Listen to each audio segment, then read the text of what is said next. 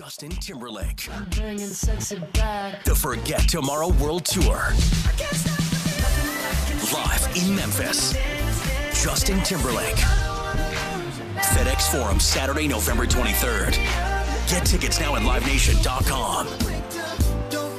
The brand new single Selfish is available to stream and download now. So if I get jealous, I can't help it. For more, hit up justintimberlake.com. I wondered so much when I was watching it how much of it was to prove I am not this guy's little brother. Oh, for Powell? I still remember the song you made about Powell. That was you, right? That was you. No. It's deleted. It's gone forever. I still remember, Mark, I was back in Spain. Spain. I was about to make a couple of calls down in Fraser. I'm like, go get this, man. The Chris Vernon Show, presented by Caesars Sportsbook, live weekdays at noon on YouTube at Grind City Media and the official Grind City Media app. Vince Williams is going to go to All-Star Weekend. Now, what a great thing for him. Kudos to Vince Williams Jr. You know, he was an injury replacement on the Panini Rising Stars. He'll get a chance to be part of the All-Star Weekend showcase. Hey, Grizzlies fans, be sure to tune in to Grizz Beat, where the panel and I break down all things Grizzlies and take a look at the rest of the NBA as well. The show is live every Wednesday, 2 p.m. on YouTube at Grind City Media and the official Grind City Media app.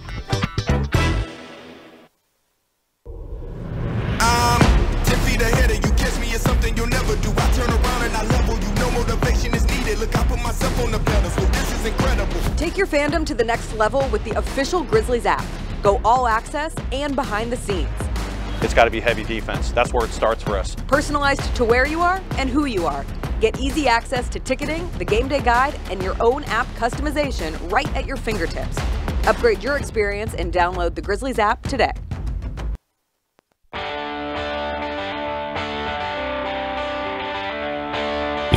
From the Built Ford Tough studio at FedEx Forum, it's the Gary Parrish Show, presented by Ortho South, on YouTube at Grind City Media and the official Grind City Media app.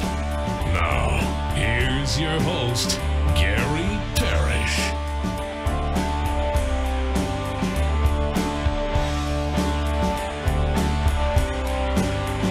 All right. I'm here. My name is Gary Parrish. I'm speaking to you from the Built Ford Tough studio, FedEx Forum, downtown Memphis. Bennett Doyle's right there producing the program. Glad he's with me. Glad you're with me. Hope you're getting through the day best you can.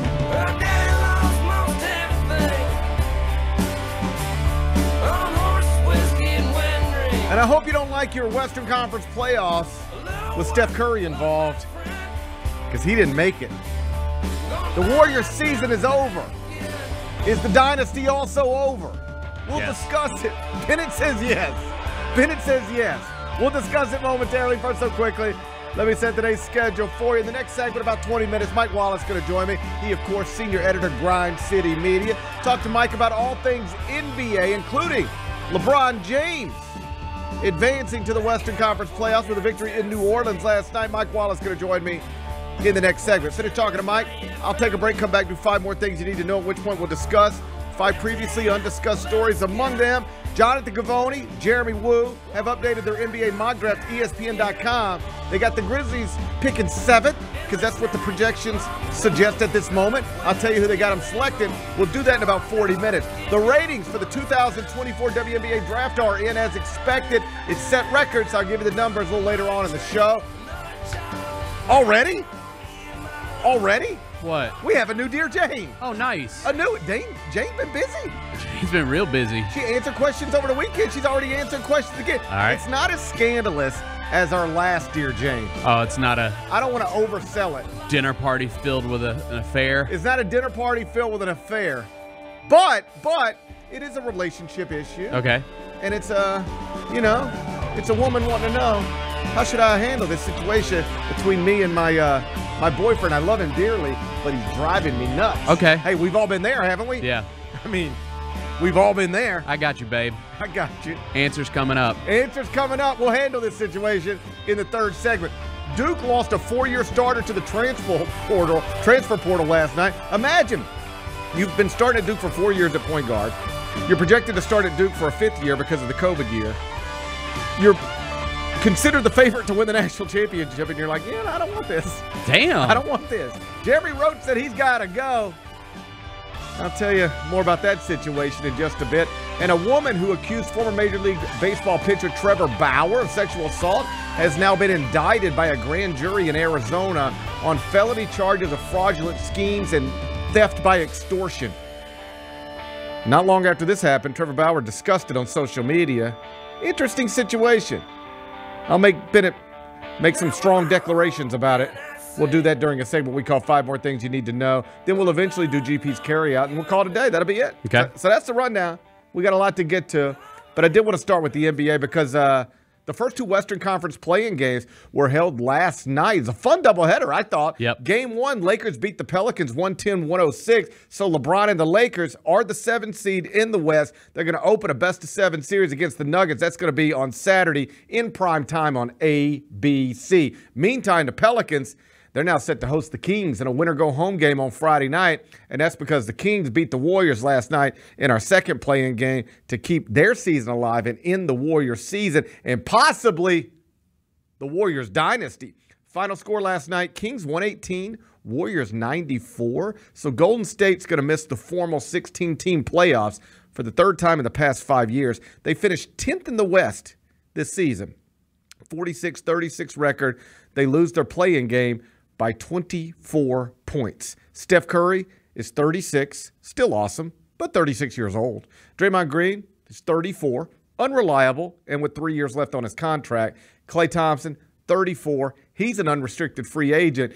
And, buddy, he didn't have a good one last night if that was his last one. 0 of 10 from the field, 0 of 6 from 3. Big Bet Bennett, Steph, Draymond, Klay, they have spent 12 seasons together in Golden State. They've won 4 championships. They've won a record 73 games back in the 2015-16 season. They've done some amazing, historically unprecedented things. But there is some thought that this really might be it. I'm asking you, have we watched Steph Curry, Klay Thompson, Draymond Green play together for the Warriors for the final time? I think so. I mean, you look at what they've got a lot of money tied up into their guys right now, and Klay's an unrestricted free agent. So unless he's willing to come back on a small deal, I don't see any way he's back with the Warriors. And dude, you saw him walking off the court last night. I'm sure you've seen the video. He stopped. He stopped for a second. He knows. He had that moment where this really might be it. You see that sometimes. Yep. Where people are walking off, whether it's a field or a court or whatever, for the final time. And they haven't quite said it's the final time. Like, this really might be the last time I leave this place in this uniform. I hadn't said it yet, but I know this really might be it. And so you'll have that moment where you stop and you sort of, you look around and you really want to, take it in. I think Tom Brady probably had this moment. Jason Kelsey, at the end of this past season, I think probably had that moment. And here it is, thanks to Kyra showing it to us. You're going to see Klay Thompson, just sort of stop and look around and just delaying the inevitable. The inevitable being, I've got to walk off this court. Even some Kings fans, prominent Kings fans, they're patting him on the back, hey, we hate you, but we recognize this might be a special moment in your career and by extension, life. Do you see that? I know people here don't really like the Warriors. By extension, don't really like Klay Thompson. I know he tried to start beef with Jaren Jackson, he did. Like he's Rick Ross, And I know that didn't play well here. But can you find it somewhere in your heart? That was a man who might have been watching his life change forever right then. Can you find somewhere in your heart some empathy for that man? No. He's had his time, and he's got a lot of great things to look back on. Sure. So, congrats. Yeah. And it's over. It's over, buddy. Sorry. I do think you're right that it is over unless he is willing to take far less money than he has ever indicated he's willing to take. Because if you're Golden State, what Klay is going to do now is put this on you. I'm Klay Thompson. I'm a part of this thing. I won 4 championships here. My number will someday be retired. and you need to treat me with that level of respect in the form of a contract. He's going to put that pressure on them. You know what they should do? Is turn around and put the pressure right back on him and say, we love Klay Thompson, and we do not want him to leave. But, and I think Klay would even agree with this, put it back on him. Yep, I think Klay this would is even, what we got. I think even Klay would agree with this. Like, we only have a few more years left of Steph Curry operating at this level, and we need to maximize it to try to win a championship. Nobody's here trying to go to Western Conference semifinals. I think even Klay would tell you that. And we simply cannot tie up all this money in Klay Thompson and continue to have realistic championship aspirations. So we want Klay. We want Klay to know we want Klay. And we hope that Klay wants to be here and that he also prioritizes winning. Because if we mesh all that stuff together, we want Klay, but we want to win. He wants to be here, but he wants to win. Well, then we got to compromise on this contract and make it where you can still be here where you want to be, and you'll still be making more money than 99.99999% of Americans. Yep. But you ain't going to make the big money that you used to make or that you might be able to make somewhere else, because I promise you there will be a team out there that has a lot of cap space. They got young stars on rookie deals still. Talking to you, Oklahoma City. And you know what they do? Hey, we're not going to offer you 3 years, $100 million, or 3 years, $90 million, or 3 years, anything like that. But you want to come do 1 year for 20? And we get you off the books in a year, but let's come do this one. So then Klay's going to have to pick, okay, you want to take less money from Golden State over more years, or just go 1 year big payday? I think that's ultimately what he has to decide. And if he's smart, you know what he'll decide? He'll stay. He'll stay for less money because he'll be happier. He'll be mad. He'll be resentful. He'll be happier. He'll regret leaving if he leaves. The wild thing about all this is he's one of the reasons they lost last night. I mean, he's supposedly one of your stars. He doesn't score. He'd been playing great. Like this, he had been playing better. He had been playing well in for a them. different role, a reduced role. He is still a useful NBA player. Yeah, he's not done, I don't think. But I will say, when you watch this last night, I couldn't help but think of a conversation Vernon and I had yesterday, which is postseason basketball is different. Right. That's true. And they start taking things away from you, and they're going to make you do it in a different way.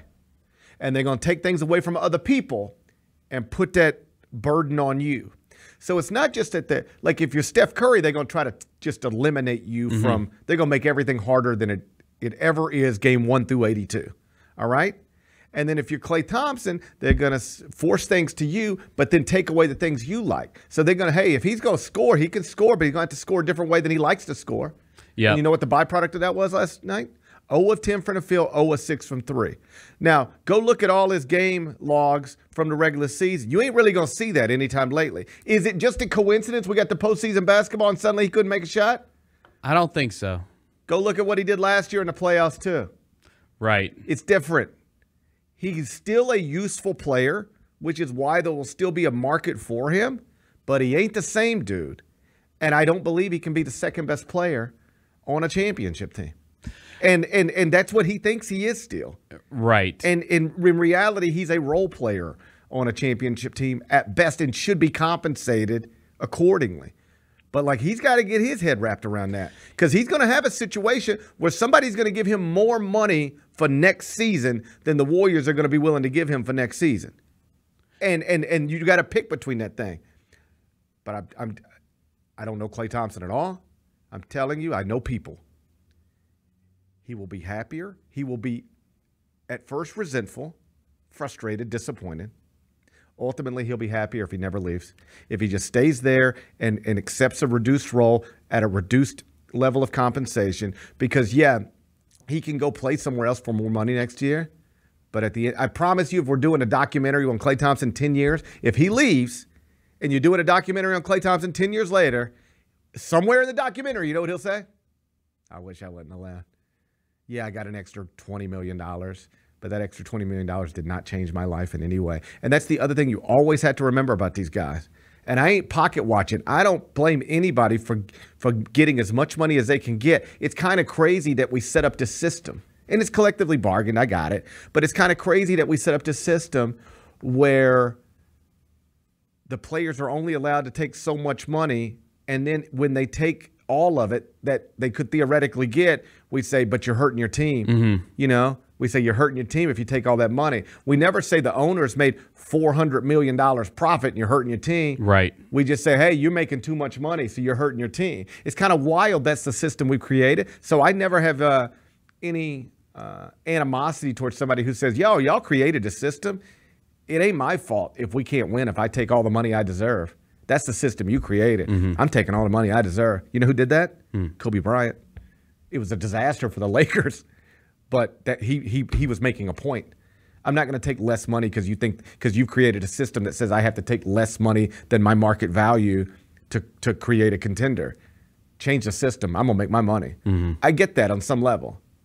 But I'm just take all that, set it aside. If Klay Thompson takes more money on a shorter deal to leave Golden State, he'll regret it. He just will. Yeah. And I mean, I think with them, too, like, they got way bigger problems than just Klay Thompson. Like, they got an Andrew Wiggins problem. They got a Draymond Green problem because he wasn't there for, He's 12 unreliable. games? Yeah. I mean, so here's the trick. Because you're not at the 10th seed if you have him available all those games. Probably Likely not. All right. But this is where this whole conversation gets a little complicated. It's very easy for somebody, myself included, to look at what they've been over the past few years and say it's over relative to what you want it to be. It's not over relative to being good. They can still be good, but is that what they want? Do you want to waste the last few years of Steph Curry just being good? Maybe, but you got to answer that question. Like, if you're Golden State, you got to answer that question. Right. If you're okay with it, tell me you're okay with it, and I'll say, dude, then you're fine. But the truth is, over the past few years, they haven't been fine or anything close to what they once were. Understandably so. People have gotten hurt. People have gotten injured. James Wiseman pick didn't work out. Like, it's a lot of stuff that contributed to what we're watching right now. Draymond continued to be unreliable, never grew up, couldn't stop getting suspended. Klay became a shell of himself. Wiggins is a shell of himself on some level and disappeared for parts of the season. They used the number 2 pick a few drafts ago on James Wiseman. That was a disaster. They signed Jordan Poole to a big contract, had to move him because he's fist fighting with his teammates. Like, it's a whole lot of getting punched by his teammates. That too. Yeah. But, he did it with his mouth. That's true. He ran his mouth a little too much. He started it. He started it. Not to take it back to 3rd grade, but he started it. Yeah, he started it. He started it. Somebody had to finish it. So there's a whole lot of stuff that goes into this. All right? And if you look at the 2022 championship, because that's what some people will say. Like, hey, they just won a championship a few years ago, right?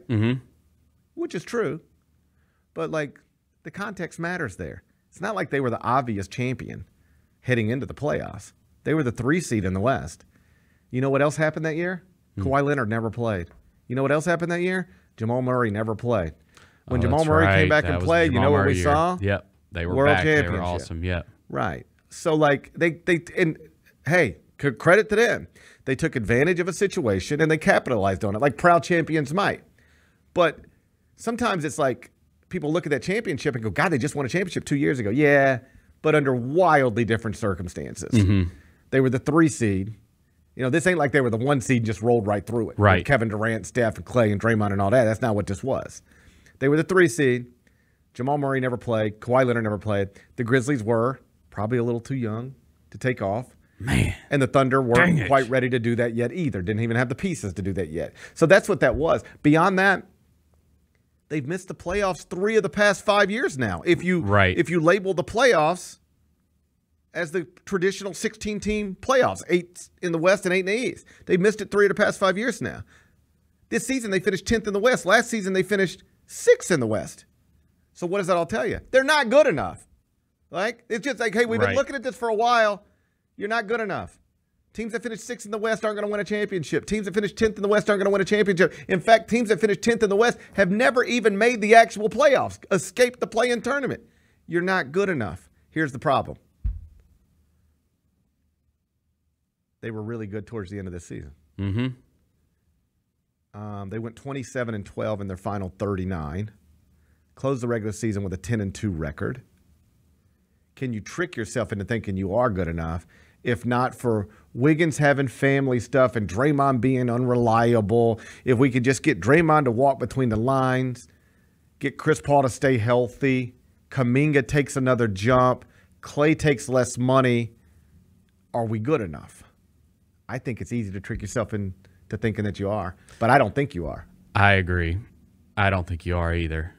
And the easiest thing to do is just say, then let's run it back with Clay on a smaller contract. It's the easiest thing to do because it's the easiest thing to do.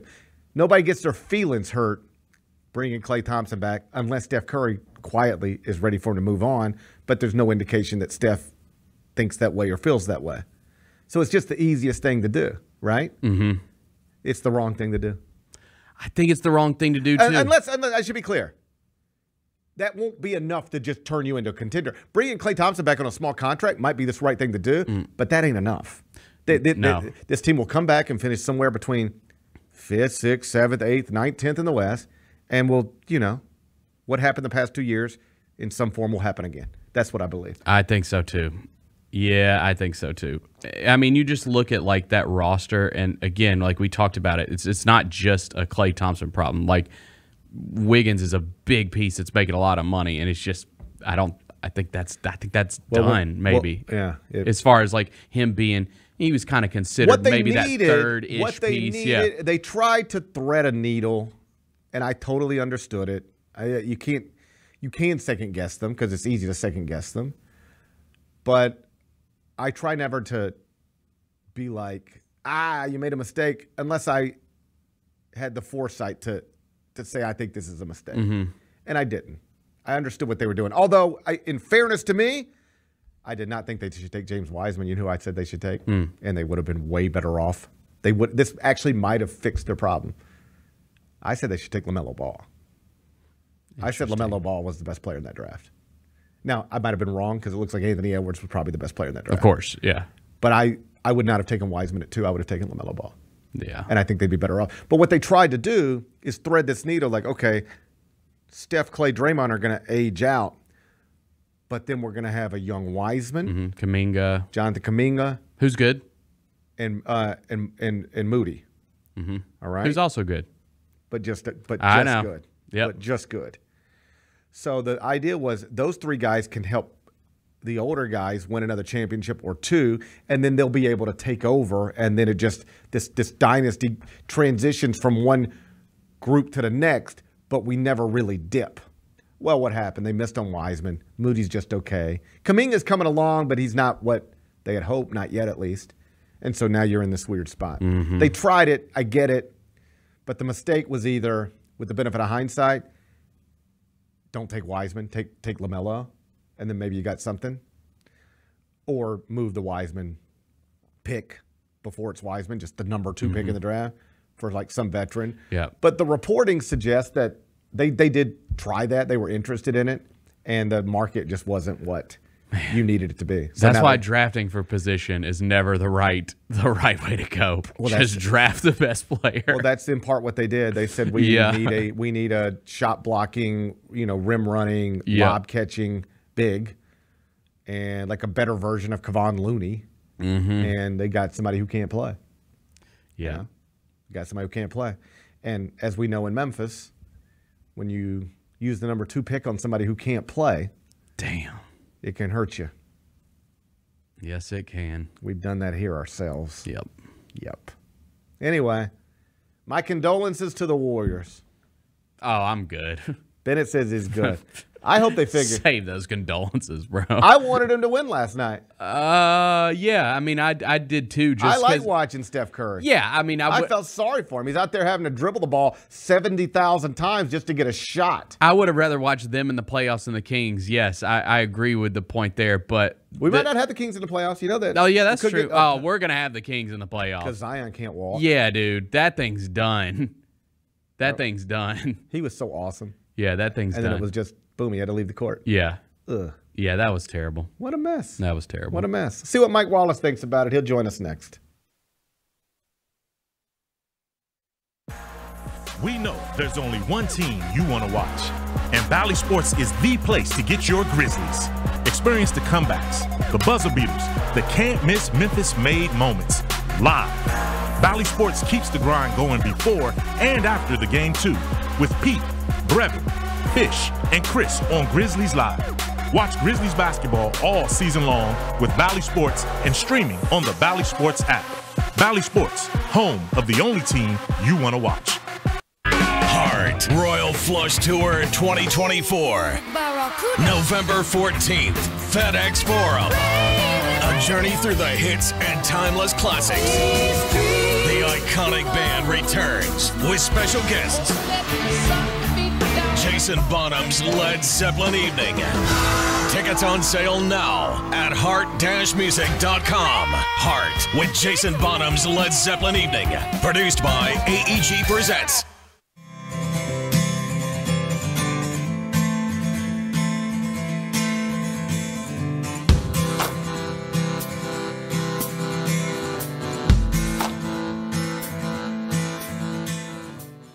Justin Timberlake.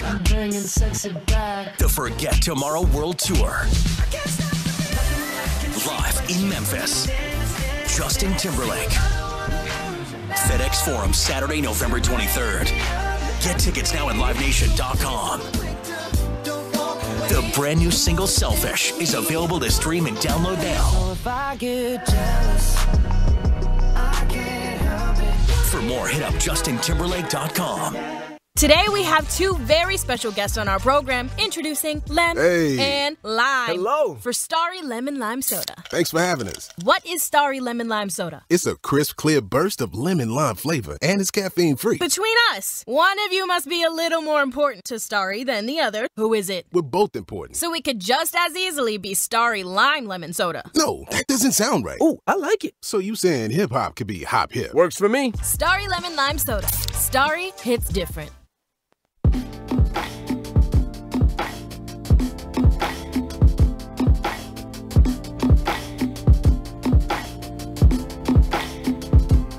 Welcome back, Gary Parrish Show, presented by Ortho South. We're in the Built Ford Tough studio, and on Wednesdays in the second segment, I'm joined by senior editor, Grind City Media. It's Mike Wallace, my mic check on X. He joins me now. Mike Wallace, it's GP. How you doing? Hey, I'm doing good, GP, man. Thanks for having me. I'm going to apologize up front. I may have a couple of internet glitches here, but hopefully it's all good right now. It's all good right now. You don't have to apologize. I've dealt with internet glitches my entire internet life. Before we talk about last night's play-in games, you were at exit interviews earlier in the week. People can read about that, grindcitymedia.com. Just what was your main takeaway from what we heard from the Grizzlies, including Zach Kline and Taylor Jenkins on Monday? Yeah, my main takeaway was, since we hadn't heard directly from Ja Morant, where is he? What is his status? How is he progressing? He's the most the most urgent injury case right now, obviously, as he rehabs from that shoulder surgery that he had in January. So, the main thing that came out of it to me was if he's progressing on time and on schedule, and when might he be able to resume basketball-related activities. We got that answer from Zach and from Taylor. If not so from Ja himself, he didn't want to really elaborate on that during his individual player session. But having said that, we're looking at June for him to be on schedule towards resuming basketball-related activities. And by that time, all of the Grizzlies who had ended the season on the injury report, barring any other future setbacks, should be ready to go. So I think that was the most, the most pressing news matter for me. The philosophical stuff about Jaren and position, whether it's a 4 or 5, we've heard that. We're going to continue to see that play out. And also, what the plans are for this lottery pick.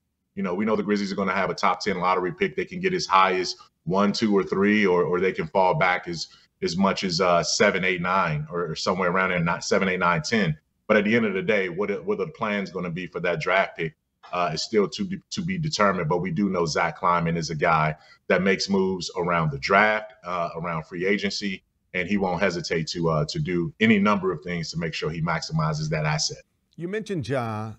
The one question I get asked more than any other question when people see me at a store or a restaurant or at my kid's baseball practice, it's not how's Ja's shoulder. It's not what do we think they're going to do with Luke Kennard. It's not what would you do with a lottery pick. It is always the simplest but perhaps the most complex question, which is how's Ja doing? You're on the road with these guys. And my answer is always, I don't really know. Like, I work in the same building as Ja Morant, but it's not like I see him every day. Ja Morant doesn't know how I'm doing any more than I know how he's doing. But you are on the road with these guys, and you have a better grasp for it than most of us. So when somebody asks you that question, and I bet that they do, how do you answer it? You know what? I say what you say. You know, I wish I knew. I don't know. You know what I mean? Like you say you work in the same building as he does, but you're not around him every day. I work in the same building as he does, and I might be around him once or twice a week from that standpoint. And, you know, what he does when he's outside of that building, I have no clue. I do know that I see his dad quite a bit. You know, I talk to and communicate with Uncle Phil when I see him occasionally. And those are the guys that kind of shape really what I think about how Ja is doing. And, you know, those guys are like, look, man, this is a young man that came into a lot in a hurry. And we're all adjusting to that. We're all from this small area in South Carolina. You know, basketball has been around our lives. We've been around celebrities. You know, hell, T. Morant played basketball in high school with, you know, obviously Ray Allen. So he knows what it's like to be around big time athletes. But to have that kind of money where you can change generations' lives and so much money where you don't know, you know, like there's no limit to what you can spend on anything you want. That's hard to adjust to. And Ja's gone through that. Maturity wise, the one thing that I do wonder, and I hope that sense of entitlement that kind of got sideways with him, I think he needs to mature a little bit more from that. But everything else, man, I see the good signs. I see that he's showing up for work. I see he's putting in the commitment in the weight room and training room. I see he's lifting up his teammates, both on and off the floor. I see him out, you know, when they're on the road. And, you know, he's not trying to be the life of the party or anything like that. He's just trying to have a simple dinner, you know, with some of his teammates. And you know, those things that I've seen, they've all been encouraging. So hopefully we turn a corner from that moving into the summer and into next season. One last thing on exit interviews. Derrick Rose did speak and made it clear his intention is to return next season, that he's been working behind the scenes. And whether it was Ja or Jaren or other people within the organization, they do tend to go out of their way to talk about Derrick's value to this franchise and that locker room, because I do think that's been a topic of conversation in other circles. Like, if he's not giving you that much on the court and he's often unavailable, what is the real value? I just found it interesting that it's easy for people who aren't in that locker room to say, if he's not giving you anything on the court, there might not be value there. But it struck me as notable that the people who are actually in the locker room say, no, this guy matters here. He's meaningful here, whether he's playing or not. What do you make of that?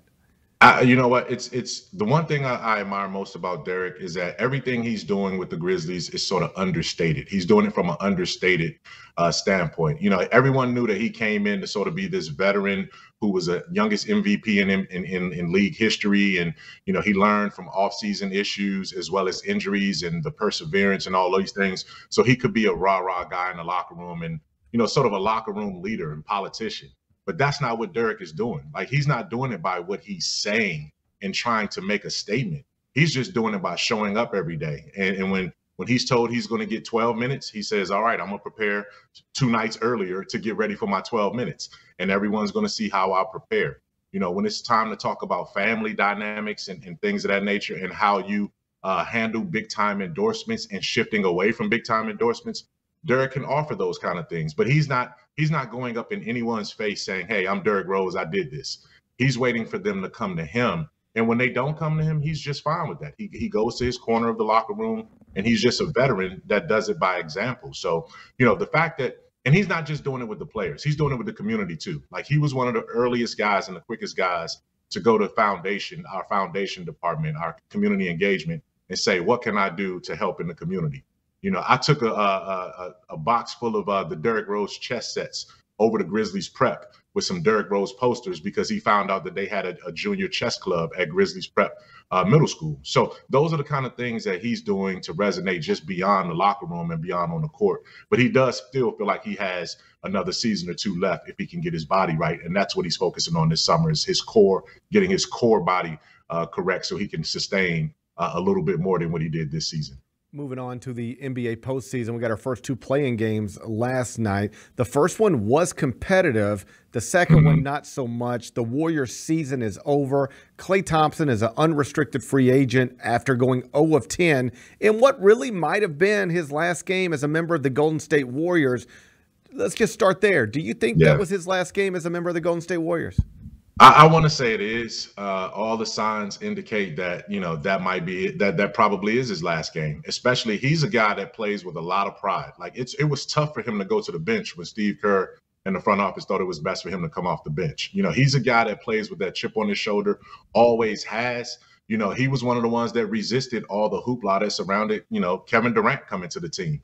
And he was like, okay, I'm still going to be Klay. He's not going to take my opportunities. And he went out there and proved that, he could still do it. What I will say is this.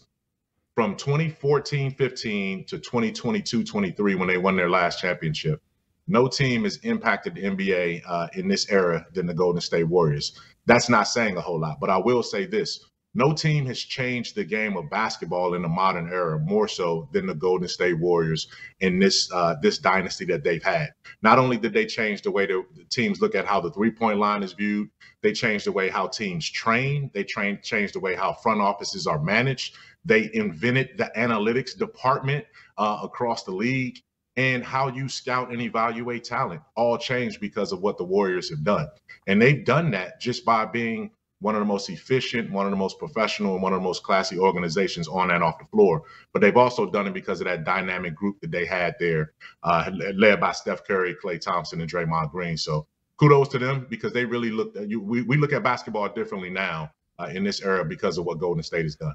I can't sit here and say I know what's most important to Klay Thompson any more than I can say I know what's most important to the Golden State Warriors front office. But from a distance, this feels like one of those situations where they should just both sit down and recognize neither one of them wants this to end badly. Just, hey, Klay, we don't want to lose you for nothing. We also can't pay you what somebody else would probably be willing to pay you on a shorter deal because we have championship aspirations and it's just not good business. You can go make more money somewhere else. You know that and we know that, but you don't want to. You want to win here. We want to win here with you. Let's compromise, work this out, and stay together. That just seems like such the easy decision to reach, and yet I know because of pride and other things, it might be hard to get there. Well, what you just said, Gary, is what Steve Kerr basically alluded to all season long when he knew this was coming. He started to talk about it last night. Bob Myers, their former GM, said the same thing through different spots that he's done with ESPN as an analyst now. That's how the conversation will be shaped from the organization standpoint. But you also got to look at it like this. What's best long-term for the Warriors? They've won their 4 championships, right? So bringing Klay back at a big number, and his number can't be less than Draymond Green's. And Draymond's at 4 years, $100 million. That's $25 million a year. Let me stop you there. If they give him that contract, it's a mistake. But okay, but the thing is, they gave it to Draymond, and people can say like Klay. In Klay's mind, he's every bit as important, if not more important, to what the Warriors are doing or have done as Draymond Green. So if you're going to ask him to take less than Draymond, and you've seen they still can't rely on Draymond to be healthy and on the court from these suspensions. Like he's been up and down since he signed that contract. He had a suspension since he signed that contract. So if you're Klay and this is about business, you cannot go in there and value yourself at less than what Draymond is getting because you feel like you're providing more at this stage of your career than what Draymond is providing. Now, having said that, the Golden State Warriors will probably go along the ways that it went for the last couple of years when Kobe Bryant was with the Lakers. You give him the legacy contracts that they're going to continue to give Steph Curry because he's going to bring people to that building. And you say, we're going to go into a soft rebuild, but we're going to go out with this one guy as our singular superstar that's going to draw the attraction. So I think this is it, but there's no shame in it, man. Like it can't last forever. And they had a remarkable run. I don't even know if you bring these guys back, if they're going to continue to do what they've done. They had a great finish considering everything that they've gone through, but they just don't have it anymore. And their time is up, and there's no shame in that. Yeah, if Klay came into the negotiation saying, I'm more important to this thing than Draymond, I deserve at least the Draymond contract, if I'm in charge, I just say, Klay, we hear you, and you might be right, but what we've learned over the past year is that we made a mistake giving Draymond that contract, and we cannot make another mistake. Like, we hear you, but that we made a mistake, and we can't make another mistake. But I'll let them have that hard conversation. They'll have it soon enough. Last thing before I let you go, Pelicans-Lakers game was fun. LeBron wins it. I think that's great for the NBA because now we get Lakers-Nuggets, and evidence that the NBA also believes it's great for the NBA is that guess what we're doing in prime time on Saturday night? It's the 2 seed against the 7 seed, Nuggets and Lakers.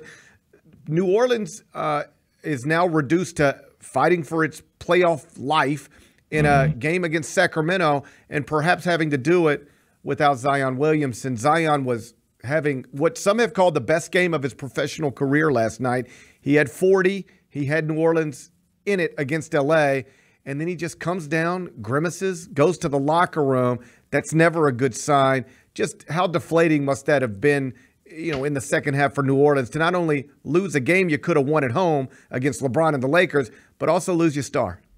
It's man, that was just deflating, as you said. That was a great word to use there because it just felt horrible. Because when he came down, you still didn't know, hey, what's wrong with Zion? I still don't see it. And the way he threw the towel down and stomped off the court, I couldn't tell it was a leg injury, right? He looked like he had a temper tantrum more so than anything else. So, this has to be something pretty painful and pretty, like he knew immediately, I cannot go on, right? So if he knew that, then you got to be cautious about what happened. But not only the Zion issue, what was going on with Brandon Ingram? I know he had the knee stuff that he's been coming back from. They couldn't play Jonas Valanciunas down the stretch, and Anthony Davis was getting every offensive rebound at the basket and second chance opportunity. CJ McCollum just fell off the end of a cliff in terms of his production. D'Angelo Russell clearly outplayed him when they needed to down the stretch.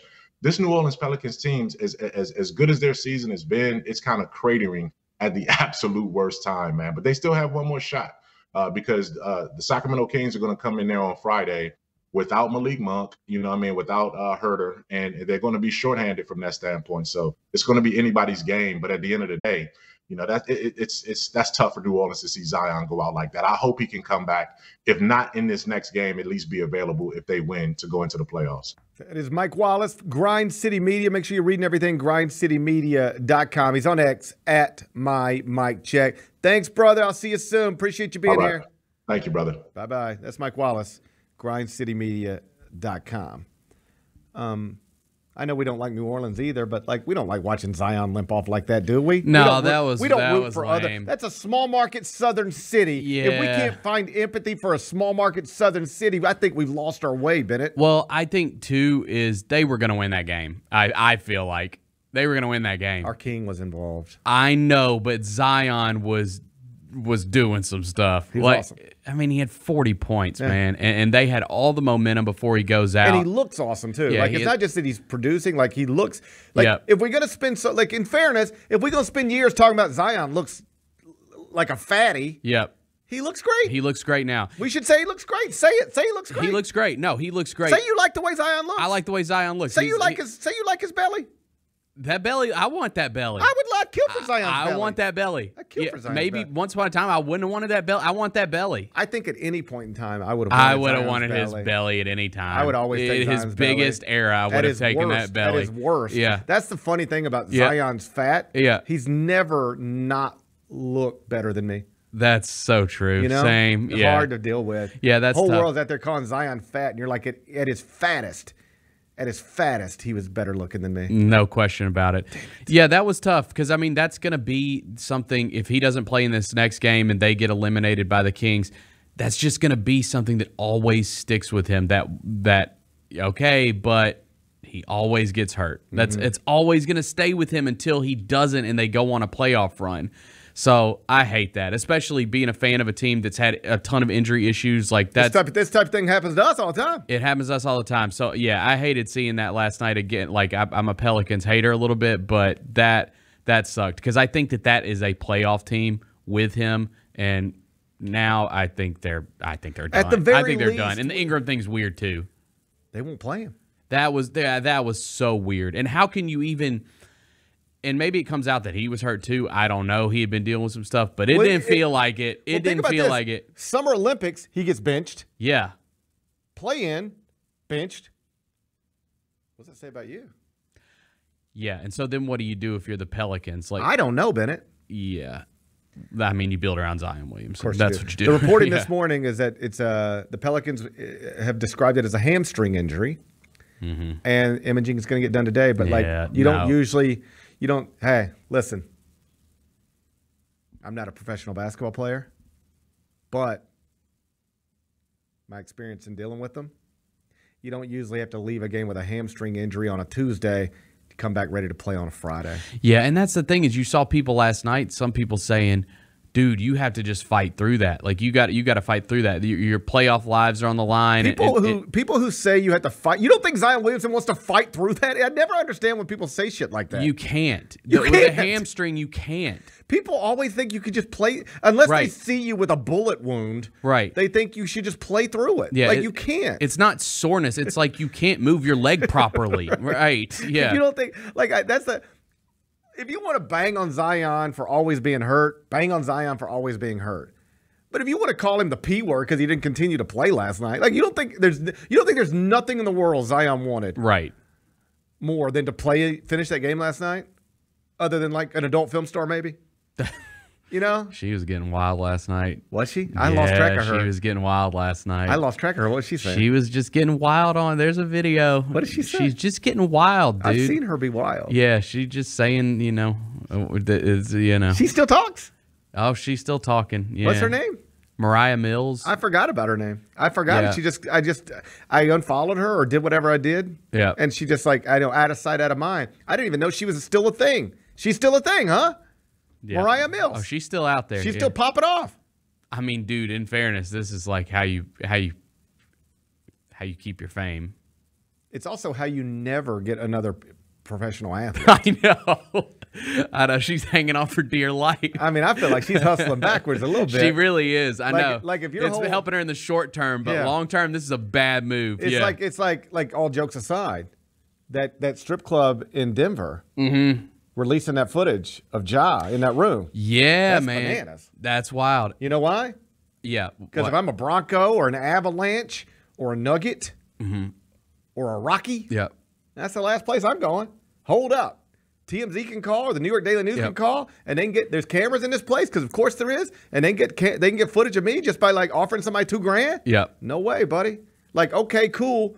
Somebody just made $2,000 or $5,000 or $10,000 selling surveillance footage from a strip club, but guess what you just did? Make sure nobody on a $40 million a year contract is coming back in your strip club. That's right. That ain't what I would do. Mariah Mills, a little bit the same thing. Oh, that's great. You're getting your jokes off on Zion, but if you ever wanted to see if you could get a professional athlete to buy you a condo again, this ain't the way to do it. Because if I'm looking at Mariah Mills, you know what I'm looking at? I'm saying, yeah, I would, but I ain't getting involved in this one. No. I bet I can find one that looks just like her with a quieter mouth. This feels bad for Zion. I feel bad for Zion, too. Now he's hurt. Yeah. So, anyway, they're going to get imaging done today. Then we'll know the results because that's the way it works. Yep. But I wouldn't be encouraged. Would you be encouraged? No. Right now, New Orleans, 1.5-point favorite on Friday night at home against the Kings. But Zion Williamson's availability remains undetermined. When we come back, Jonathan Gavoni, Jeremy Wu, they updated their mock draft, ESPN.com. Grizzlies are picking 7th because that's what the projections have right now. You want to know who they're picking? You want to know who the ESPN.com's got the Grizzlies picking 7th? I'd love to know. You're going to have to stick around. We'll do that next. It's the Gary Parrish Show, presented by Ortho South. Now for a limited time, the new $1.99 crispy tender wraps are here at Sonic. Who could deny a crispy chicken tender with bold flavors like hickory barbecue and cheesy Baja? And we can't forget the crisp lettuce and melty cheese to make the perfect bite. Wrap yourself up with some TLC, tender, love, and chicken for only $1.99. Sonic $1.99 crispy tender wraps. Tax not included, limited time only at participating Sonic drive-ins. Let's face it, there's a lot of trash talk in basketball. But the great teams let their performance do the talking. Like Ford F-150 with Pro Power on board. A class-exclusive industry-first feature that turns your truck into a mobile generator and leaves the competition speechless. Ford F-150, official truck of the Grizzlies. Greatness starts here at your Mid-South Ford dealer. Class is full-size pickups under 8,500 pounds, GBWR.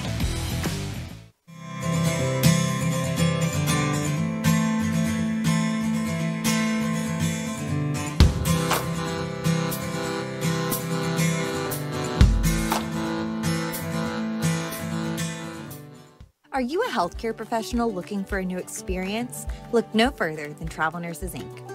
Our extensive network of healthcare facilities across the country offers you the opportunity to discover new destinations while pursuing your passion. We provide competitive compensation, flexible contracts, and dedicated assistance. So join professionals and start your next adventure today. Visit our website at travelnursesinc.com for more information. LifeCare Ambulance is proud to be an official partner of the Memphis Grizzlies and FedEx Forum. At LifeCare, they wear their hearts with pride. Their passion is their people. They want you to love what you do and where you do it. Their employee-driven culture encourages a healthy work-life balance and supportive work environment. They invest in your success and well-being so that you can provide the best care for the patients that they serve. Join the incredible team of EMTs and paramedics in Memphis, Nashville, and across the nation today. Learn more at lifecareamb.com.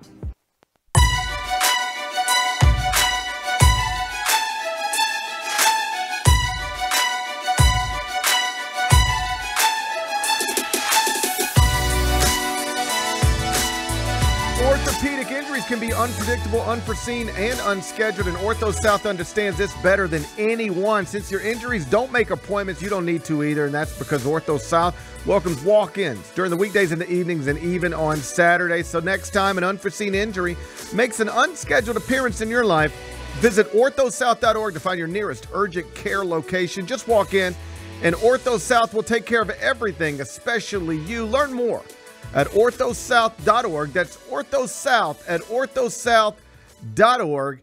Now, I got 5 more things you need to know. Number 1. Jeremy Woo, Jonathan Gavoni, they're NBA draft analyst over at ESPN.com, and they have updated their 2024 NBA mock draft. Big Bet Bennett. They got the Grizzlies scheduled to pick 7th, because that's what the projections are right now. Yes. We'll have a lottery at some point, and the Grizzlies could pick as high as number 1, perhaps all the way down at number 9, somewhere in between. But right now it's 7th based on projection. Okay. And would you like to know who Jeremy Woo and Jonathan Gavoni had the Grizzlies taken at number 7? Hit me with it. Reed Shepherd from Kentucky. Can I interest you in a Reed Shepherd from Kentucky? Sure. Yeah, sure. You could interest me in a Reed Shepherd from Kentucky. So we just talked about this a couple seconds. Like, where I stand on drafts and high draft picks is I don't care what your need is, because I don't whatever the need is, I don't care. Take the best player. That's all I care about in an NBA draft. I know that we have a star point guard, and Reed Shepherd's listed as a point guard or a combo guard. He's I guess. going to be a combo. He's going to be a smaller combo guard who plays a lot with the ball in his hands eventually. I don't care. I don't either. No, I want the best player. Who's going to be the best? That's what I want. Doesn't matter to me. You will never, you ready for this? Never, and I've been saying this for years, you will never draft somebody, them turn into a star, or exceed the slot at which you drafted them, and then say something like, man, this player really is great, but you know, he's a point guard, and we already had a really great point guard. You'll never say that. Right, like you just talked about it with the Warriors taking James Wiseman, and that obviously was a mistake at number 2. And you know why? In part because they thought they needed a 5, right, and they didn't think they needed a 1. So why would you take LaMelo Ball? You know why? Because LaMelo Ball is 6'7". He could play with the ball in his hands. He could play beside Steph Curry and provide size at the other guard position. When Steph goes to the bench, he's your backup point guard. When Steph needs to just run off of screens, you got somebody else to handle the ball, to bring it up the court, to take some of that burden off of him. But you didn't think you needed a point guard. You know what you needed more than anything else? A great player. That's it. Yep. Regardless of what position. You would have rather had the greatest backup point guard than James Wiseman. All right? The most famous example of this, you know what it is? Everybody references it. Michael Jordan. The Portland Trailblazers. They needed a big. Or they didn't need another 2 guard because they had Clyde Drexler. And you know what? Like, having Clyde Drexler is a pretty awesome thing. That's right. That's having a Hall of Fame 2 guard. For sure. Like, who wouldn't want a Clyde Drexler? Anybody. Unless you could have a Michael Jordan. Fair point. You don't take Michael Jordan because you already have Clyde Drexler. Well, congrats on missing out on 6 championships at least. I'm with you. Always take best player available, particularly in the lottery.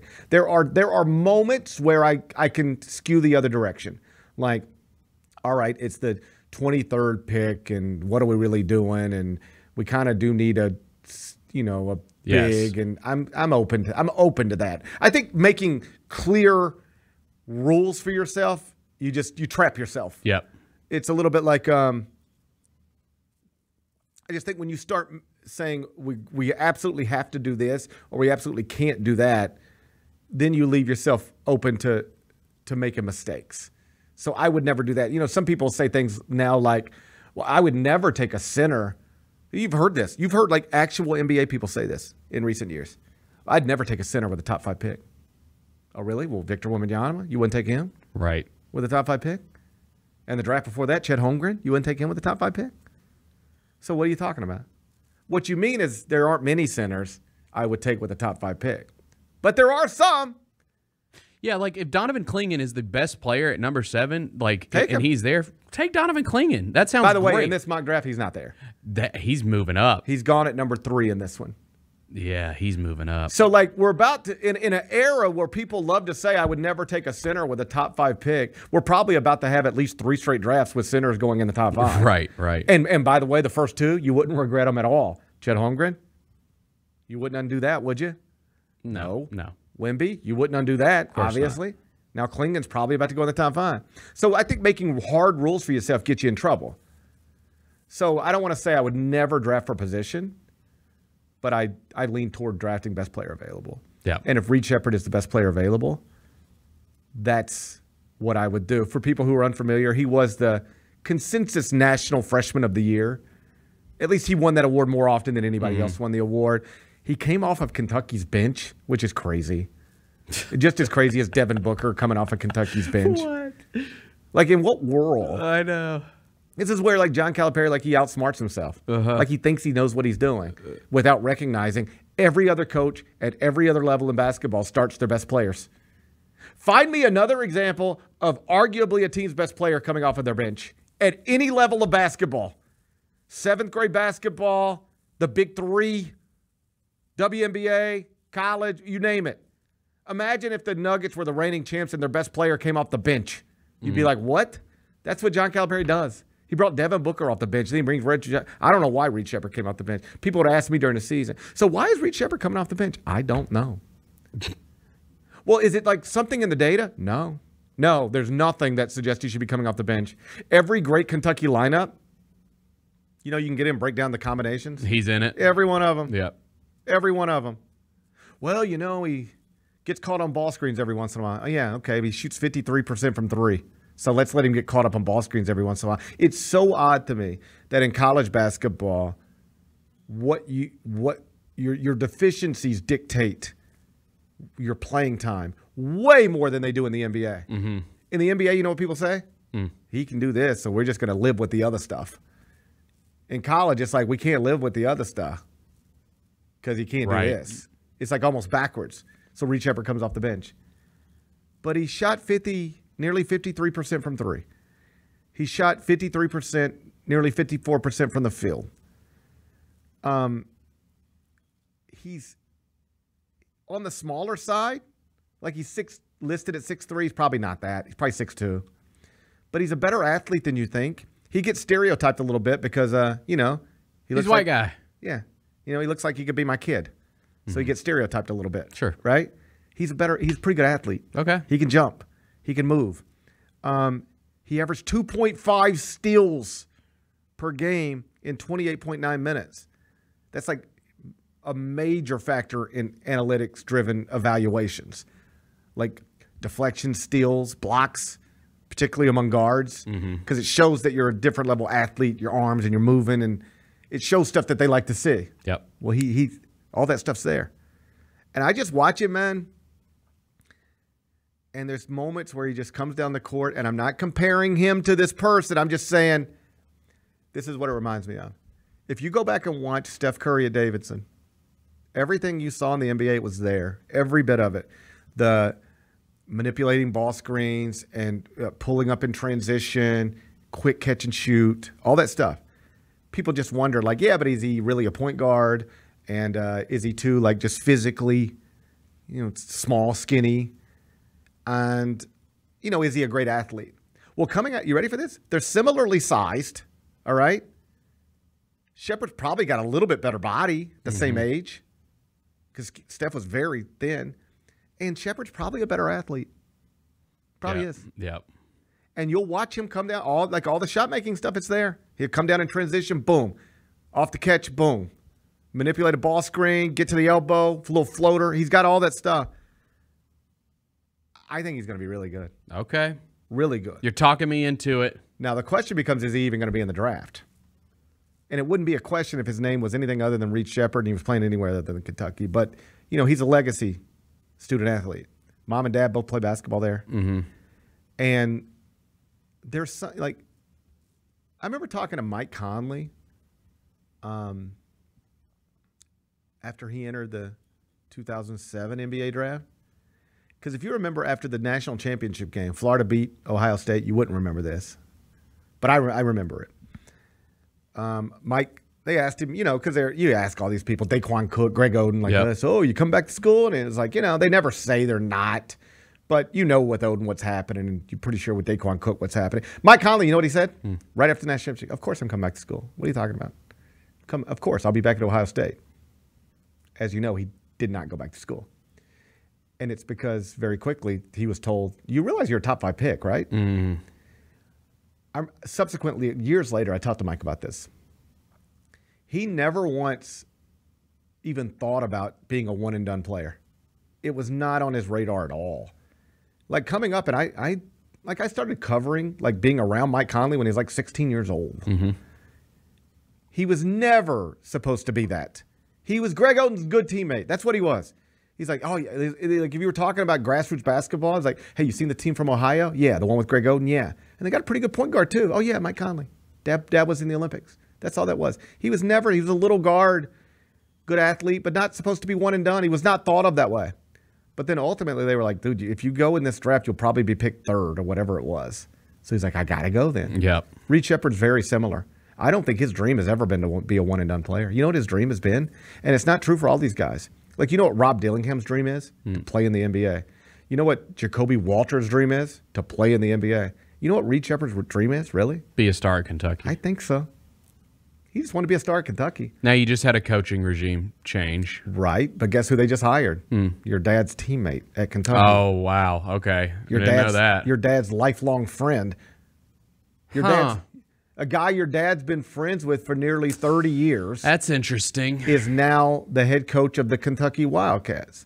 So if your dream has always been to play, your dream's never, a lot of these guys, most of these guys, I swear when I go talk to them, they don't talk about the Final Four, ever. It's always you're 15 years old. What are your dreams? It's never I want to go to UConn and win a title. Right. It's I want to go to the NBA. I got to get to the league. All right, well, here you've got this unique situation. I don't think this young man's dream was to go to the league. I mean, eventually, sure. His goal was really can I go to Kentucky and play? He was a McDonald's All-American, but he wasn't ranked in the top 10 of his class. He's in the 70s at 24/7 Sports. So he's in a really interesting situation now. The smart thing to do, the thing almost anybody else would do, is enter the NBA draft. You want to know why? If he is picked 7th, do you know what he's guaranteed to make next year? $5.7 million. Damn. And in the second year, it's $5.99 million. And in the third year, which is a team option, but the teams almost always pick it up, and they would with him, it's another $6 million. So he is guaranteed, quite literally guaranteed nearly $12 million if he's picked 7th. And then assuming that third-year option gets picked up, that's another $6 million. So even in the era of name, image, and likeness, you hear about people making $800,000 or $1.1 million. Ain't nobody in college basketball making $5.7 million to play a year of college basketball. So on a surface level, you'd have to leave money on the table. And also, it adds a year to you. It makes a year delay when you get to that free agency. When you get hey, is it time to get the $250 million contract? Well, you got to wait on it. As opposed to if you go now, you get there a year earlier. It's tough. What do you do? What would you do? What would you advise if this were your son? Oh, I would say it's tough. Leave. I would say leave. There's a coaching change, and I know he just hired the guy that's his dad's friend, but it's it's screaming time to go. What if your son looks at you and says, "Dad, I hear you," and I know you're right, but I can dribble, pass, and shoot, and that's not going away. I'm gonna still be the same basketball player I am a year from now that I am today. Yeah. In fact, I'll be better. And I know that I'm risking something, and I know that I will make less money next year. But, Dad, you've always told me not to be motivated by money. Be motivated by my heart. Where do I want to be? What do I want to do? I want to be a Kentucky Wildcat. I don't want my last game at Kentucky being a loss to Oakland. Your legacy, Dad, was you won a national championship. You won a national championship at Kentucky. That's your legacy. That's your life. Yeah. I don't want my life to be, I played 1 year at Kentucky. It was the last year of John Calipari. We lost to Oakland. I don't know that I can make it right, but I'll regret not trying to. I'll regret leaving now. I'll always wonder if I should have stayed. And I'm willing to risk millions of dollars to not have to wonder about that the rest of my life. Now what? Son, that's a really noble stance that you've taken there, and I respect that.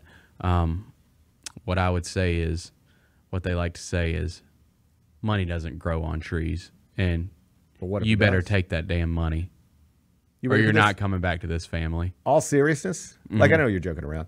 All seriousness, like as a parent, I think if your son does say more or less what I just said to you, you have to get out of his way. Yeah, I mean, you don't want the resent. You don't want the resent, but damn, dude. You have to get out of his way. If that's really millions how it of dollars. If you make him go to the NBA draft when he doesn't want to and it doesn't go well, or even if it does, it's going to come back on you. I think you can advise. Like, and I've been in parental advisory roles, all right? Yeah. I'm not the best at it. I suck at that. I'm much better playing Jeff Shepard than I am playing Gary Parrish, if I'm being honest. Yep. Right? But I really do believe if your son comes to you and says, Dad, I understand everything you're saying. And I also understand that next year's draft is stronger than this year's draft. And if I go 7th in this draft, it might be 12th in next year's draft, just based on the quality of prospect in next year's draft as opposed to this. I understand all of it. I'm not being stupid about this. I'm not telling you you're wrong. I'm just telling you that it's not what I want to do. And if I leave college right now, I'm scared that I'll regret it forever. I want to do this at least one more year. I might never get to be a star basketball player, the best on the team in my home state. In fact, I know I'll never get that again if I walk away from it now, and I don't want to do that. You better get out of his way. Yeah. I think you can advise, but at that point, you got to get out of his way. You know what another example of this, and I don't have the ins and outs of it, so I'm speaking a little bit out of turn, but I imagine this is true. I bet you Rachel Heck's father, who spent every day of her childhood taking her to the practice range and watching her just bang on golf balls nonstop and watching her, I bet you there's a part of him that doesn't want her to not see it through, right? But she clearly came to him and said, I just don't want to do this. And at some point, he obviously said okay and gave her the blessing. That's true. And I'd love to talk to him someday about that, because I bet you on some level deep down, whether he ever acknowledges it or not, I bet he had dreams for his daughter. Yeah. But he loves his daughter so much, you don't want to ever make her go do something she doesn't want to do simply because she's talented enough to do it and has the opportunity to do it. I bet you Rachel Heck's father could have a great conversation right now with Reed Shepherd's father. So I don't know what he's going to do.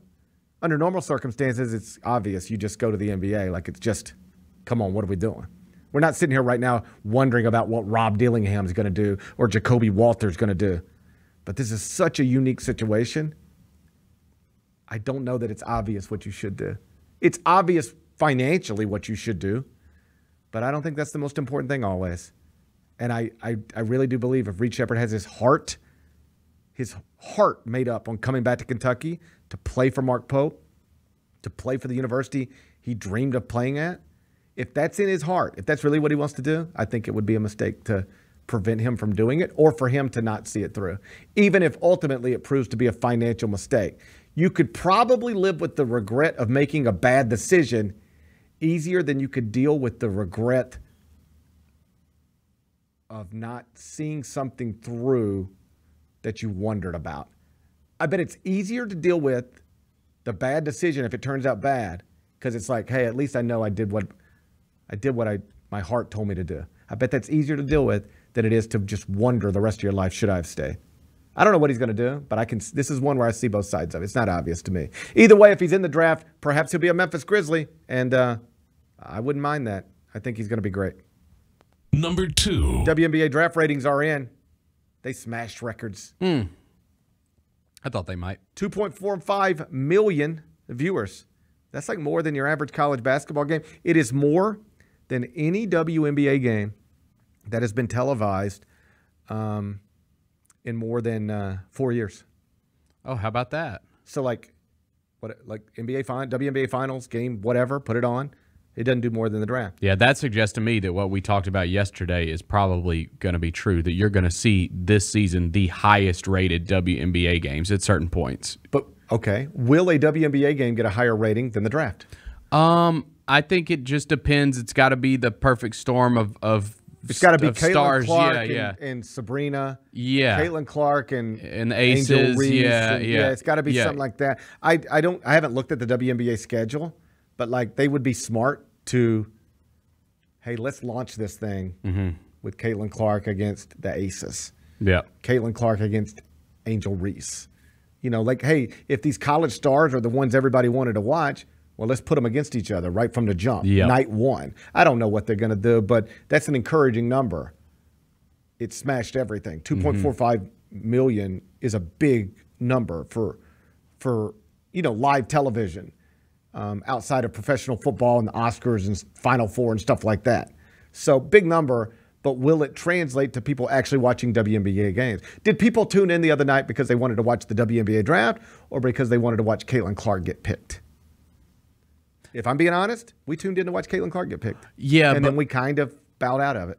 Yeah, but she was the number 1 pick, so they wouldn't have gotten that number if it was everybody's watching her and then they bowed out. Like they clearly watched and wanted to see what happened the rest of the way. Yeah. So, yeah, I think interesting. And I think it might be one of those things where you start watching because of Caitlin Clark, and then you're like, oh wow, well this is interesting. I'm in, yeah. Like I do that. We do like drafts. Well, I do that with drafts the NFL. Are great. I do that with the NFL draft. I don't have a favorite team, and I don't follow it like like I know like, oh yeah, here's the best quarterback prospect, and here's Caleb Williams, and I know, but then we get to a point like, and with the 8th pick, the Seahawks select a defensive tackle from Michigan State, and I'm like, I don't know who that is. Yeah. But I find it still to be an enjoyable telecast because something draws me to it, like who's going to be the first player picked, who's going to be the first quarterback off the board. Is Johnny Manziel going to get selected? Something brings me to it, and then as I'm watching it, I go, well, this is kind of interesting. Is that your favorite draft? No, the NBA draft. It's mine too. Even though it's because I know all the players. Even though I recognize the NFL, if I'm ranking drafts, even though I know the NFL draft is bigger and more prestigious, and that's what it's going to get the biggest number by far. It matters more. With us, with the Grizzlies here, everything like that, the NBA draft is just, I'm locked in every year no matter what because I want to see what my team's doing. And again, I'm in with the NFL with the Titans, but I don't know. I'm with you. I like, and it's like NBA. And I know they're breaking it apart this year to 2 nights, which is a mistake. But yes, I agree. It's a horrible mistake. But it's short and sweet. Like here, one night, let's go. We're done. Let's talk about it. I like that. I like that. Except that's not the NFL draft. The NFL draft's multi-nights.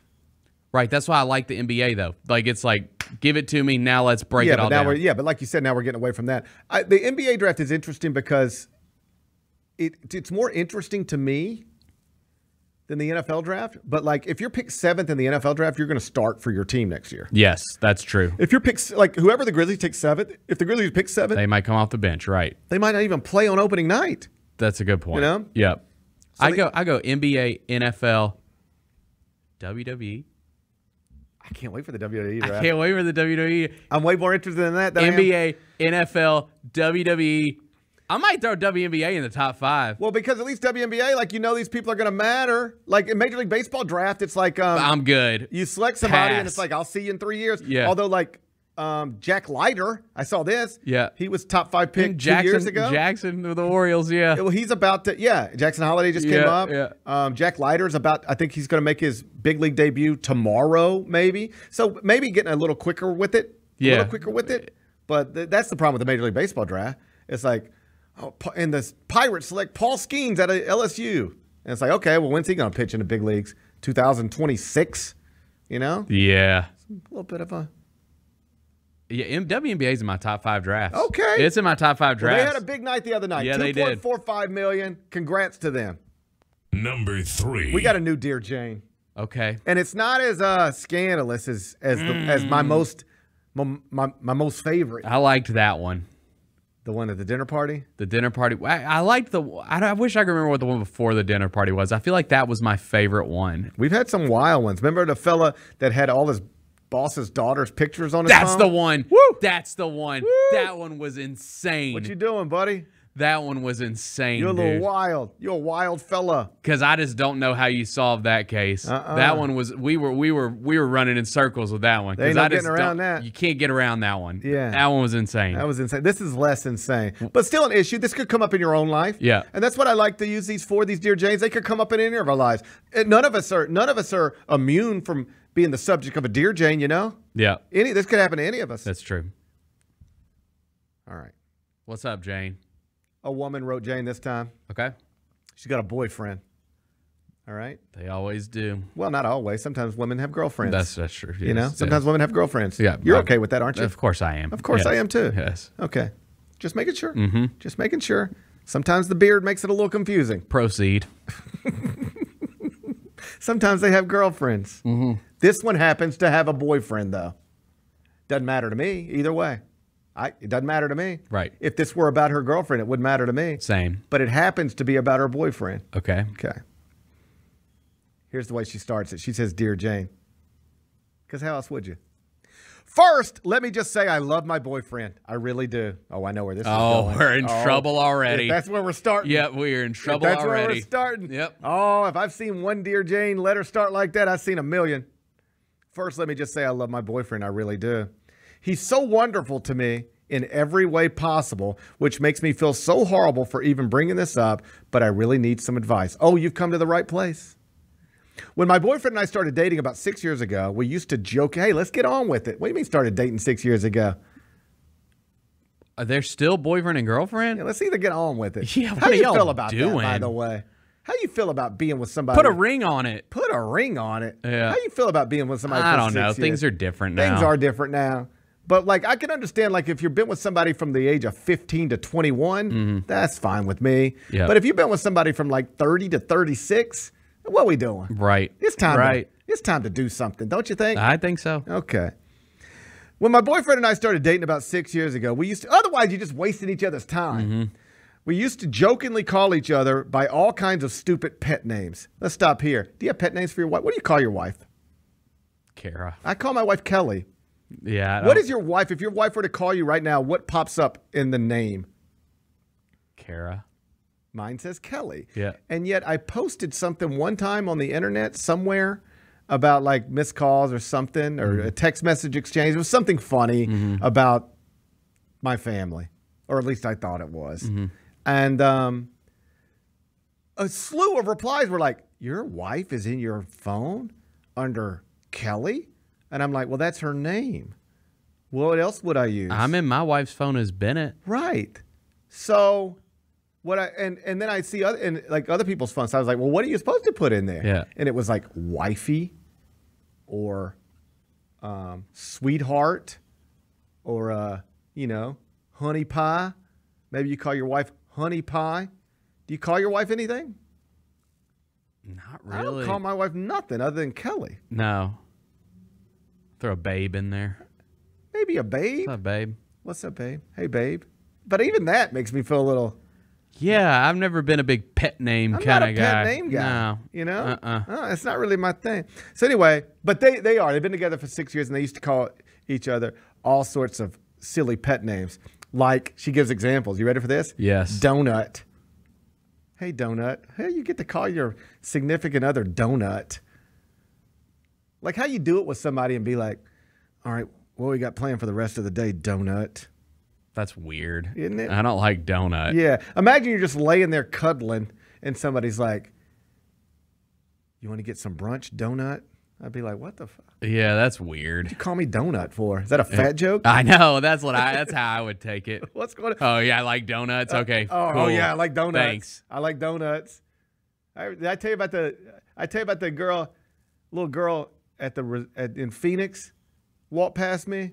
I was struggling on I don't know, let's call it last 2 Fridays ago. Mm-hmm. You know, got to be in the lobby at 8 a.m. type of thing. Mm-hmm.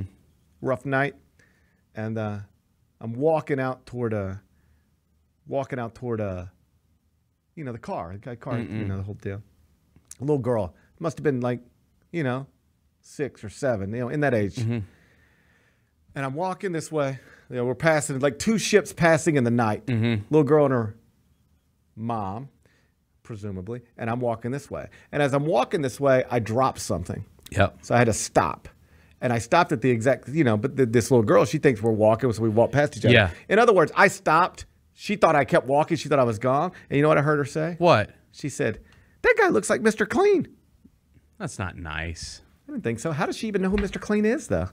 Oh, she probably sees it on her parents' cleaning supplies. Probably. Yeah. With kids, you got those magic erasers laying everywhere. Don't tell me. Yeah. All right. So she was, this little girl name called me. Mm-hmm. And I was like, well, I do kind of look like Mr. Clean. I get it. Uh-huh. All right. But I don't think you look like Mr. Clean. Thank you. Yeah. Thank you. But I don't really use I do use nicknames for some people. Mm-hmm. Like I called Strong Jaw. Mm-hmm. And Dead Leg. That's what the Out in College Basketball podcast. Yep. But my wife is just Kelly. And your wife is just Kara. That's right. All right. Well, these folks here, they call each other all sorts of names like Donut, Mm-hmm. Babes. Hey, Babes. That's fine. Cringe. I don't like it either. Absolute cringe. Hey, Babes.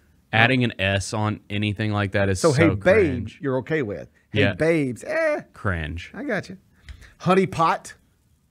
Ridiculous. Hey there, Honey Pot. That is so dumb. What else? Yeah, just anything and everything we Yeah, could yeah. think of that would make the other person laugh. Here's the thing: does that really make somebody else laugh? No, I'm not even smiling. If I were walking through the kitchen tonight and my wife said, "Hey, Honey Pot," I'd be like, "What the fuck? Huh, what?" Yeah. I think she's making some sort of joke. I wouldn't think she's being affectionate. Right. I think she's calling me a fat bald bee. Yep. Or something. You know? I'd be like, "You think I'm a fat bald bee?" All right. If either of us were having a bad day, here's how the letter continues.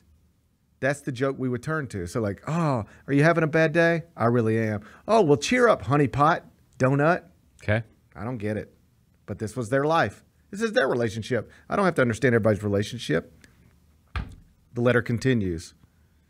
Which is why I somehow missed when my boyfriend introduced an actual nickname that he's been using every day since the earliest months of our relationship, and I despise it.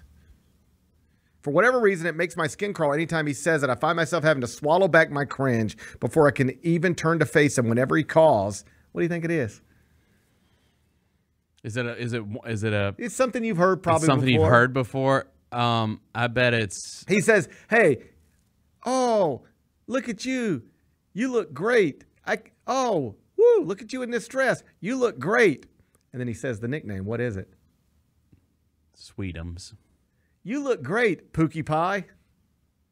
I was close. I know, thought you I was were gonna, close. I know I was getting. You were in the I same was going to say ballpark. Sweetie Pie. Pookie Pie. What does that even mean, Pookie Pie? Pookie Pie is really bad. So he's always like, "I love you, Pookie Pie." Hey baby. Sick. Hey babes. Hey babes. Hey donut. What are you thinking of? Have you already had dinner? No, I haven't had dinner tonight. Oh, that's great, Honey Pie. Why don't you go pick up some Chinese, Pookie Pie? What? I hate that. I hate it. I too. hate that. All right. Well, here's what the lady wants to know. This is the guy saying it to the girl. Guy says it to the girl. Man, that dude sucks. Oh, yeah. That guy sucks. I mean, the obvious. I don't even have to know him. That guy sucks. The obvious explanation, the obvious answer to this is like, get out of this relationship. Yes. You're in a terrible relationship. Yeah, he might be a serial killer. Pookie Pie. Yeah. Hey there, Pookie Pie. Yeah. Yeah. Would you like to share a bowl of cereal, Pookie Pie? No. Are you about to murder me? Are you about to murder? What are you doing? Call me Pookie Pie. My name's Kim. Uh-huh. Why do you call me Pookie Pie? I think it's pretty easy. Get out of the relationship. Yeah. You got to end this. Break it off. Break it off. Deal breaker. It's a deal breaker. Like, this guy been calling you Pookie Pie for 6 years, didn't realize it's ridiculous yet? Deal breaker. End it. I mean, I think first purposefully hurt his feelings and see what happens. Like, dude, you're a grown-ass man. Yeah. Like, First off, you're like... Like, I know we're joking around here with, like, the nicknames and stuff sometimes, but, like, you're a grown-ass man and you're calling me Pookie Pie all the time? Like, listen, I love you. Yeah. I love you. And I plan to have sex with you again sometime. But every time you call me Pookie Pie, it makes me not want to. Yeah.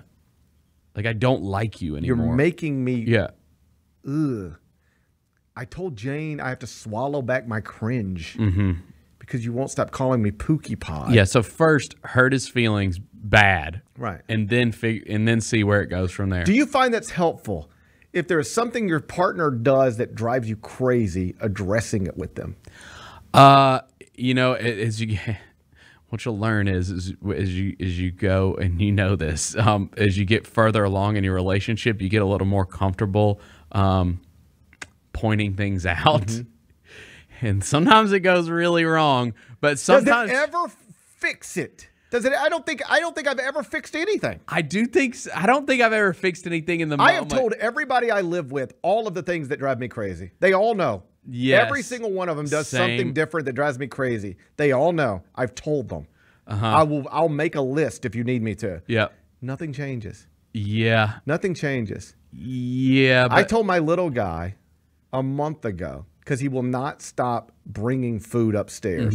And he ain't the type who brings food upstairs and eats it and then throws away whatever doesn't need to be there anymore. No, it stays there. There's just food upstairs all the time now.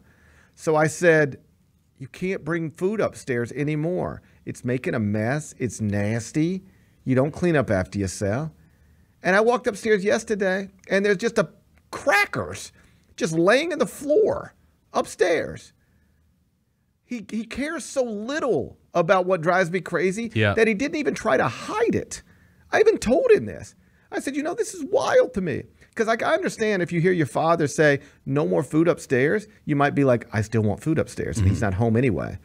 But, like, wouldn't you try to pick up after yourself? Like, you just left crackers. It's like you're a murderer, and you just left the gun laying by the body with your fingerprints all over it. Like, why do you respect me so little? So mine... That you wouldn't even try to, like... No, that's crazy. Make me but not walk that's a into kid. crackers. That's a kid. But here's my point.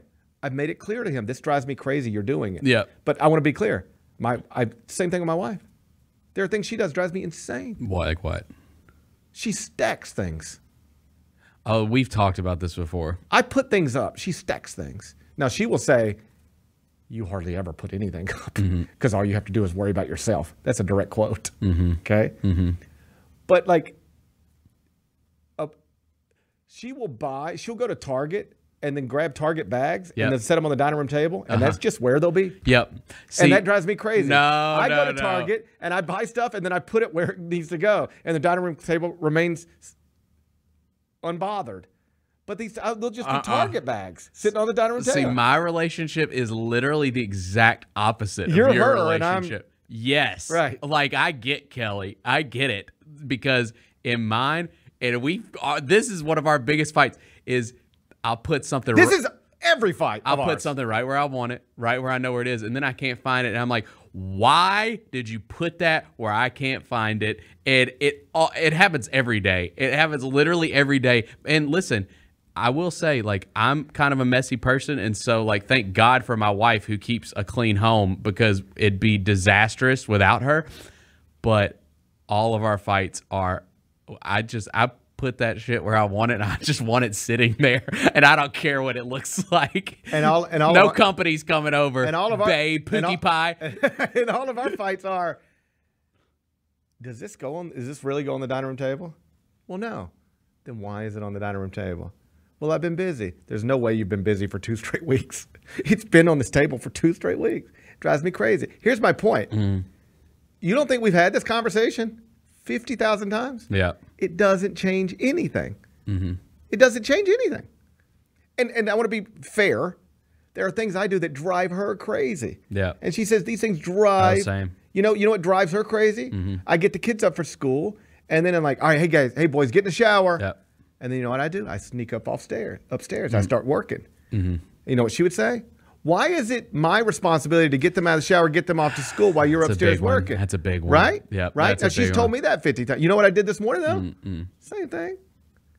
Same thing. I needed to go see if somebody got in a transfer portal. Uh-huh. You know? So I'm not pointing fingers as much as I'm just saying this is the reality of relationships. It doesn't ever really change anything. Yeah, but this is a specific word that's like, I think you can change it. You think you can change this? Yeah, I think you can Never change call this. me Pookie Pie again and we'll be okay. Yeah, or we're done. Or we're done. Yep. What if it hurts? What if he's like, God, I just thought I was being sweet? No, he deserves to have his feelings hurt. You should for get that. to a place in a relationship where you can tell somebody, hey, like, I what's know wrong with you think I like that. Yeah.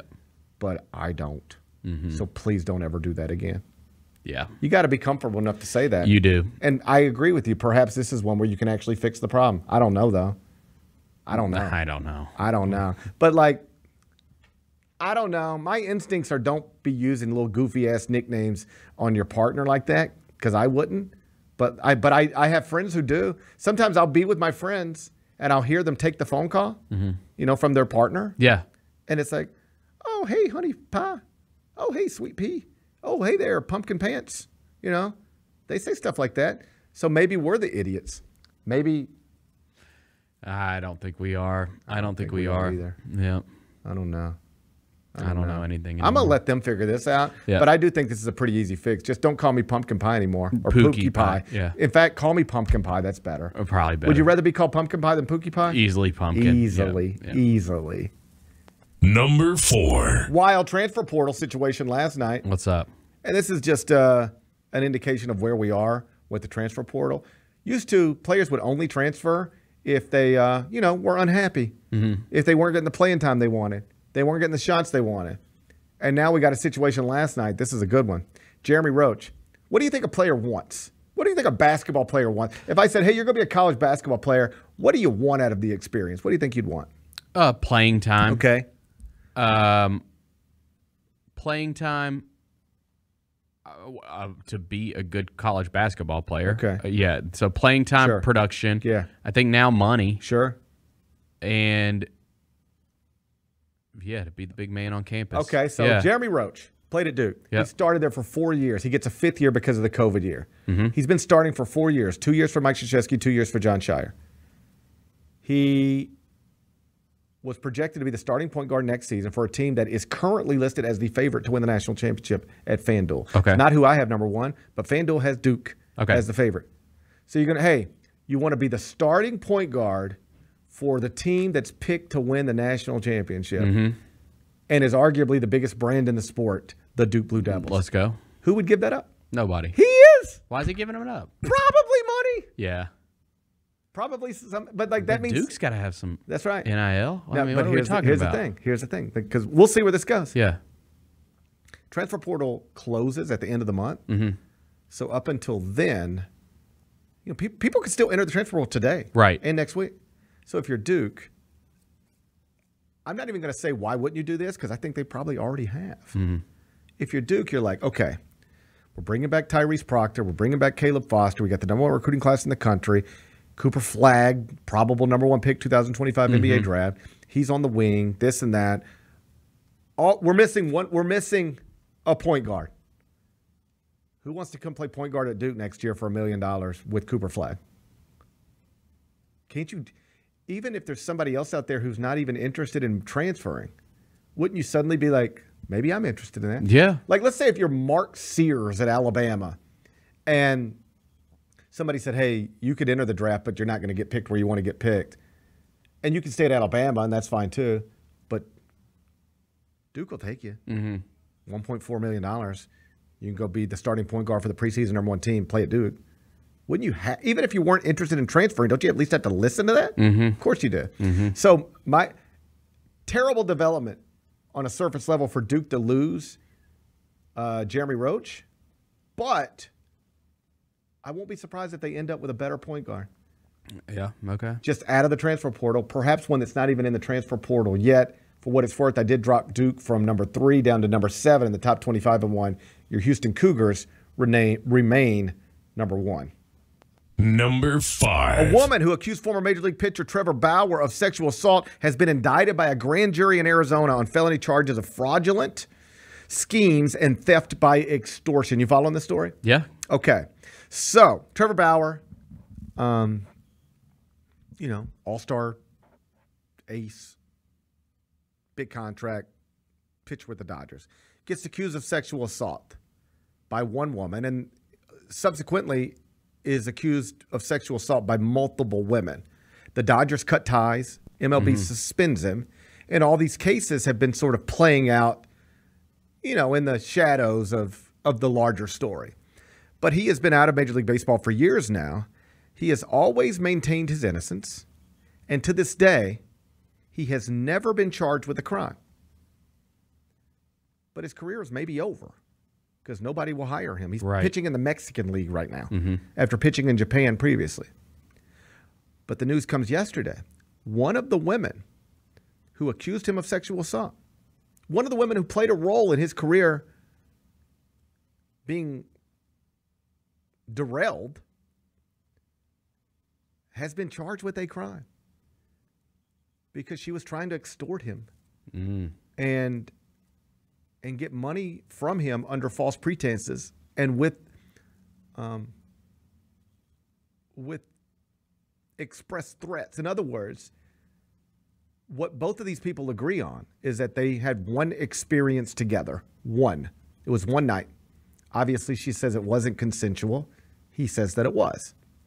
But what the investigation showed is that before she ever accused him of sexual assault, she told him that she was pregnant and that she needed in excess of $1 million to terminate the pregnancy. He said, I'm not giving you that kind of money to terminate a pregnancy, but I will support your decision. I want to be clear. This is what the text messages and evidence shows. He says, but I will support your decision to terminate the pregnancy if that's what you want.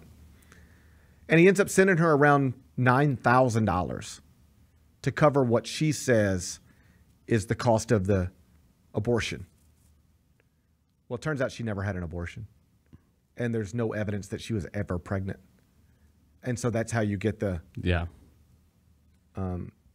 fraudulent schemes and theft by extortion.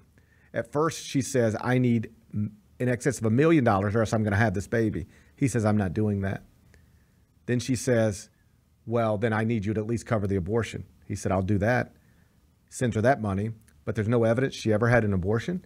And then when she didn't get more money from him, that's when she accused him of sexual assault.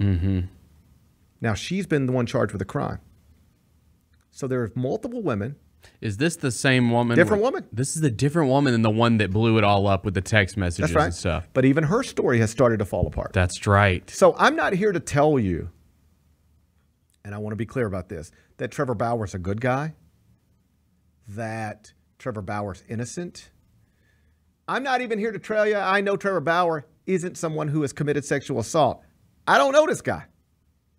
What I am here to tell you is that as all of these stories have played out and professional investigators have looked into this stuff, to this moment, there is no evidence, not enough evidence to bring about charges that he's ever done what he's accused of doing.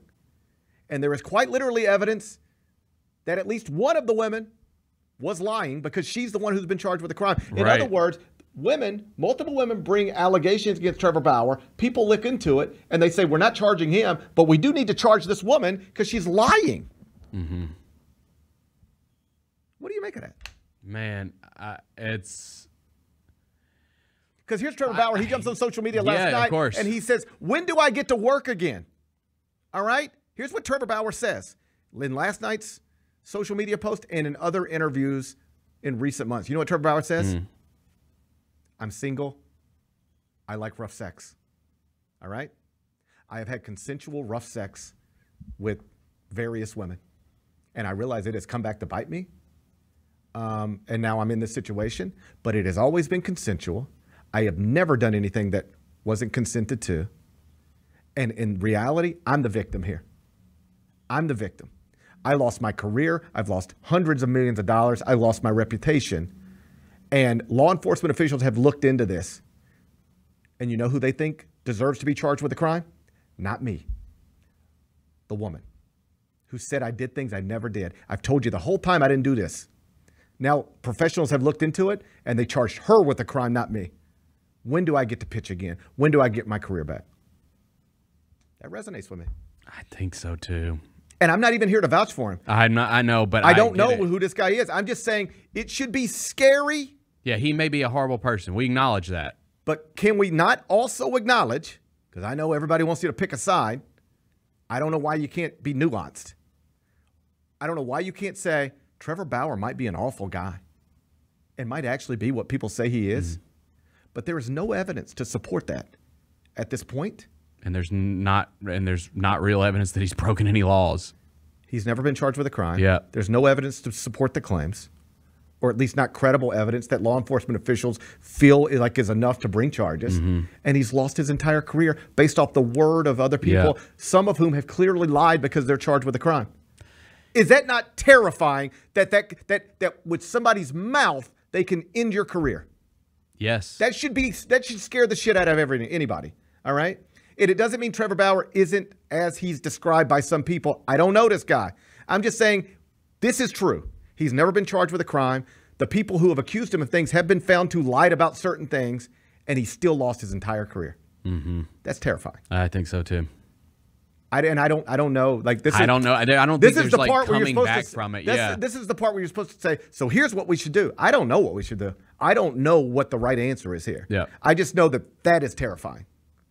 I don't know, because there's somebody who would argue, well, you know, you have to believe the woman. Always. Well, what that implies is that the woman never lies. Well, we've got evidence right here that the woman did lie. Yes. Right? So that whole gotta believe the woman always stuff kind of goes out the window when I'm showing you a woman who lied. She's charged with a crime right now, a felony. There's a woman who's facing a felony charge right now because she lied. So I don't know what the right thing is. I really don't either. It's a really interesting story for sure. I don't know what the right thing is. I don't know how I would handle this. I just know that I find it terrifying that you could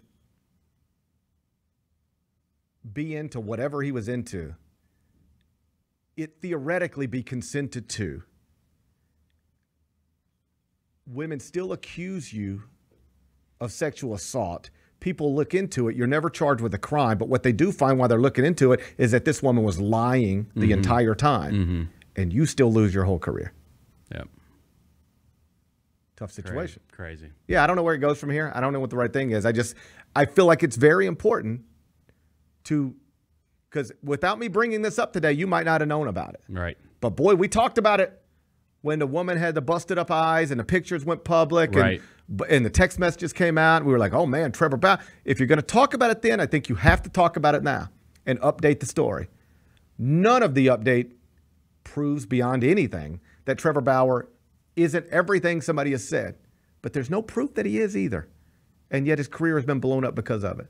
That's a wild situation. So we'll see where it goes from here. Maybe he will pitch in the major leagues again someday, but for now, he's reduced to pitching in Mexico because he's been accused of some awful stuff, undeniably. But again, to this point, there's not really any evidence that certainly no evidence has been presented that has led to investigators actually charging him with a crime. We can speak about it in that way because that part's true. Be back with GP's Carryout.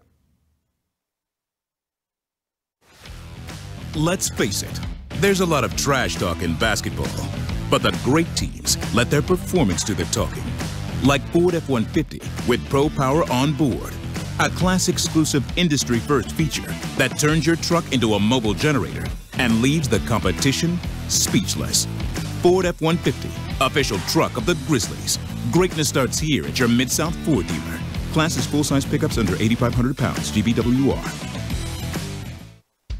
It's more fun to be there live to see the Memphis Grizzlies hit the court all season long. From the electricity in FedEx Forum to the highlight reel plays, there's nothing quite like Grizzlies basketball. As the official marketplace of the Memphis Grizzlies, Ticketmaster gets you in with a huge selection of seats. So get off the couch and into the stands while you still can. Score tickets today at Ticketmaster.com. That's Ticketmaster.com. LifeCare Ambulance is proud to be an official partner of the Memphis Grizzlies and FedEx Forum. At LifeCare, they wear their hearts with pride. Their passion is their people. They want you to love what you do and where you do it. Their employee-driven culture encourages a healthy work-life balance and supportive work environment. They invest in your success and well-being so that you can provide the best care for the patients that they serve. Join the incredible team of EMTs and paramedics in Memphis, Nashville, and across the nation today. Learn more at lifecareamb.com. We know there's only one team you want to watch, and Bally Sports is the place to get your Grizzlies. Experience the comebacks, the buzzer beaters, the can't-miss Memphis-made moments live. Bally Sports keeps the grind going before and after the game, too, with Pete, Brevin, Fish, and Chris on Grizzlies Live. Watch Grizzlies basketball all season long with Bally Sports and streaming on the Bally Sports app. Bally Sports, home of the only team you want to watch. Let's face it, there's a lot of trash talk in basketball, but the great teams let their performance do the talking. Like Ford F-150 with Pro Power on board, a class-exclusive industry-first feature that turns your truck into a mobile generator and leaves the competition speechless. Ford F-150, official truck of the Grizzlies. Greatness starts here at your Mid-South Ford dealer. Class is full-size pickups under 8,500 pounds, GVWR.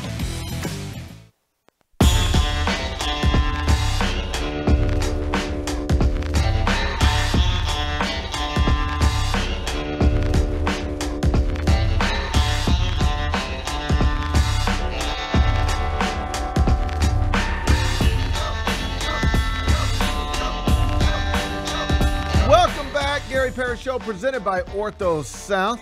We're in the Bill Ford Tough studio. Let's wrap it up with GP's Carryout. It's time for GP's Carryout. One final segment filled with stuff to take with you. It's not everything you need to know, but it's most of it. What did we learn today? Whole bunch of stuff, but we mostly in the first hour focused on the NBA play-in because last night the Golden State Warriors season was ended. They lost by a bunch in Sacramento. So the Kings advanced, play the Pelicans on Friday night in New Orleans, and the Warriors are done. Steph Curry, Draymond Green, Klay Thompson. It's possible never play another game together. Klay Thompson entering unrestricted free agency. It's 0-10 from the field last night, 0-6 from 3, 0 points. If that's the way it ends, that's not ideal. Like we talked about earlier in the show, the best thing for both sides is just, I know Klay probably thinks he deserves a Draymond contract. Perhaps even more. But if they give him that, that'd be a mistake. And the smartest thing both sides could do is sit down and just say, hey, listen, you don't want to leave. And we don't want you to leave. And you don't want to lose. And we don't want to lose. And the only way we can accomplish both of those things, which is, it means you stay and we don't lose, is you've got to come back on a team-friendly contract. Mm-hmm. If you just can't, then okay, hey, we want you back. We cannot give you all this money because you'll make a lot of money, but we'll lose. You won't be happy. That's not what you want. So let's just get this thing done at a reasonable contract for somebody. No legacy contracts. No, we're going to give you all this money because of what you did for us. We're going to give you what we think you're worth over the next year or 2 or 3. And if you're not happy with that, then just understand you're making this decision to leave, not us. We are offering you a contract. If you don't want it, then but if you leave, you'll regret it. If you leave, you'll regret it. And I think that's true. Yeah, I do too. I think if he leaves, even for more money, he'll look back and wish that he wouldn't have. So just take less money, stay where you're at, let him work around the fringes, and maybe you can build something into, looks like something better than a play-in team next season. I don't know. We'll see. But they got some hard decisions coming up out in San Francisco. What's today's biggest game? Play-in Eastern Conference tonight. Doesn't seem as good, does it? No. Last night seemed fun. Not even close. This seems like the first game I'm good with. The first game's kind of fun. It's Jimmy Butler and it's Joel Embiid and, you know. But Hawks Bulls, I don't care nothing about. Yikes. Like, man. I don't want either of those teams advancing. That arena could blow up. It wouldn't matter to me. Yeah, I'm good. 6 o'clock then. ESPN Heat Sixers. Philadelphia, 5.5-point favorite. Totals 208.5. The winner will be the number 7 seed in the Eastern Conference playoffs. Have a 7-game series against the Knicks. The loser will play the winner of the Hawks-Bulls game. And the winner of that game would be the 8th place team in the Eastern Conference playoffs.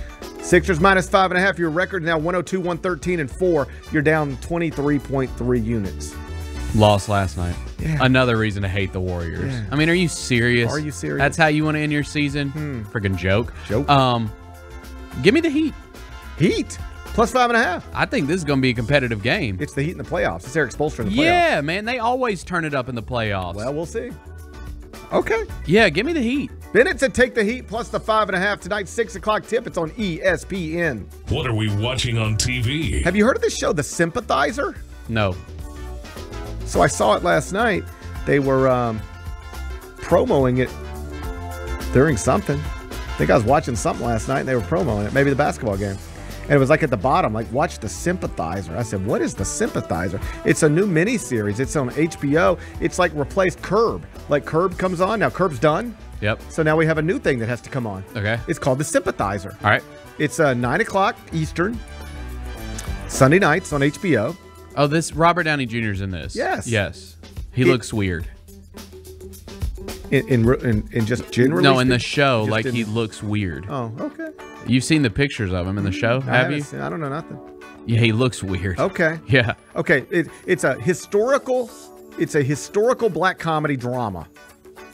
Oh, that's so he's playing somebody then. Oh yeah. That's why. Yeah. He's playing a real person. I don't know. Because otherwise, I don't know why you would want to look like that for this show. Well, now his I gotta eyes see are him. looking weird. Okay. Well, now I gotta see. Look at him and tell me you don't look weird. Robert Downey. A little scary. Jr., The Sympathizer. Let's see what he looks like. Oh, he does look like a Isn't little. that scary? Yeah, he looks like something. Yeah. Those eyes are scary looking. And that hair. Yeah. Something going on there. Yeah. I don't know what's happening. So it's based off of a Pulitzer Prize winning novel. Okay. Vietnamese origin. I've always wanted to go to Vietnam. It sounds, of course you have. Yeah. Of course you have. So the reviews are great. Okay. Episode 1. HBO does it again. HBO does it again. Yeah. Episode 1 was on HBO on Sunday night, but you can stream it right now on your Max app. Okay. And be all caught up by the time we get to episode 2 on Sunday night. I'm going to do it. I'm in. We're in. The Sympathizer, HBO Max. What's the best thing we've read? Top 25 and 1 is updated over at CBSSports.com. I wrote about the Jeremy Roach situation at Duke. If you haven't seen it yet, check it out. CBSSports.com. What's on tap for tomorrow? Oh, tomorrow's Thursday. Isn't it? It is Thursday. You know how much I like Thursday. I like Thursdays too. We underrated day. Do people even know? Have we even said this yet? Do people even know we're having a short week this week? I don't think it's been said out loud. Should I not say nothing? I don't know. I don't know. You say whatever you want. I'm going to say whatever I want then. We're having a short week this week. So typically Jessica Benson would join me on Fridays, but she's going to do that on Thursdays now. And you ready for this? Typically I join Chris Vernon on Fridays, but I'm going to do that in like 8 minutes. Oh, nice. I'll be watching. Oh, I'll be watching too. Yep. It's going to be fun. Vernon's had a week. That's a tough spot for you. Why? Well, Jaren Jackson Jr., Tony Allen, Gary Parrish. What do you mean? That's just a tough week. What do you mean? I mean, you're just following greatness. I am greatness. You have an obligation to be great today on that show. Well, then watch this. I'm going to be great. You think I Yeah, can't tell? I need the best Gary Parrish segment on the Chris Vernon show that I've ever seen. Coming up. Okay, good. All right, coming up. I'm going to make up some stuff. I'm going to make up stories then. Let's go. All right, let's go. I can't wait. What do you mean? I'm up against greatness. Dude, this is legends. I'm a legend. Legendary Grizz. I thought I was legendary. I think Jaren's a Grizz legend at this point. Like, those are Grizz legends. Am I not a legend too? But you're not a Grizz legend yet. I thought I was a legend. Yeah, you haven't been here long enough. You're not a Grizz legend yet. I thought I was a legend. Starts today. Okay, it starts today. Okay, Tony Allen. All right, Tony Allen. Tuesdays with Tony. We'll see. We'll see. Yeah. We'll see. Yeah, Tuesdays with Tony. Try Thursdays with GP. Wednesdays with GP. Wednesdays with GP. Oh, yeah. God, I was looking for the Thursday. Oh, yeah. Mondays with Jaron. Tuesdays with Tony. Wednesdays with GP. Mm-hmm. Let's go. Let's go. Enjoy the rest of your day. I'm going to enjoy mine. We'll meet back here tomorrow at 10. Till then, be careful, be kind, be good. Rep your hood.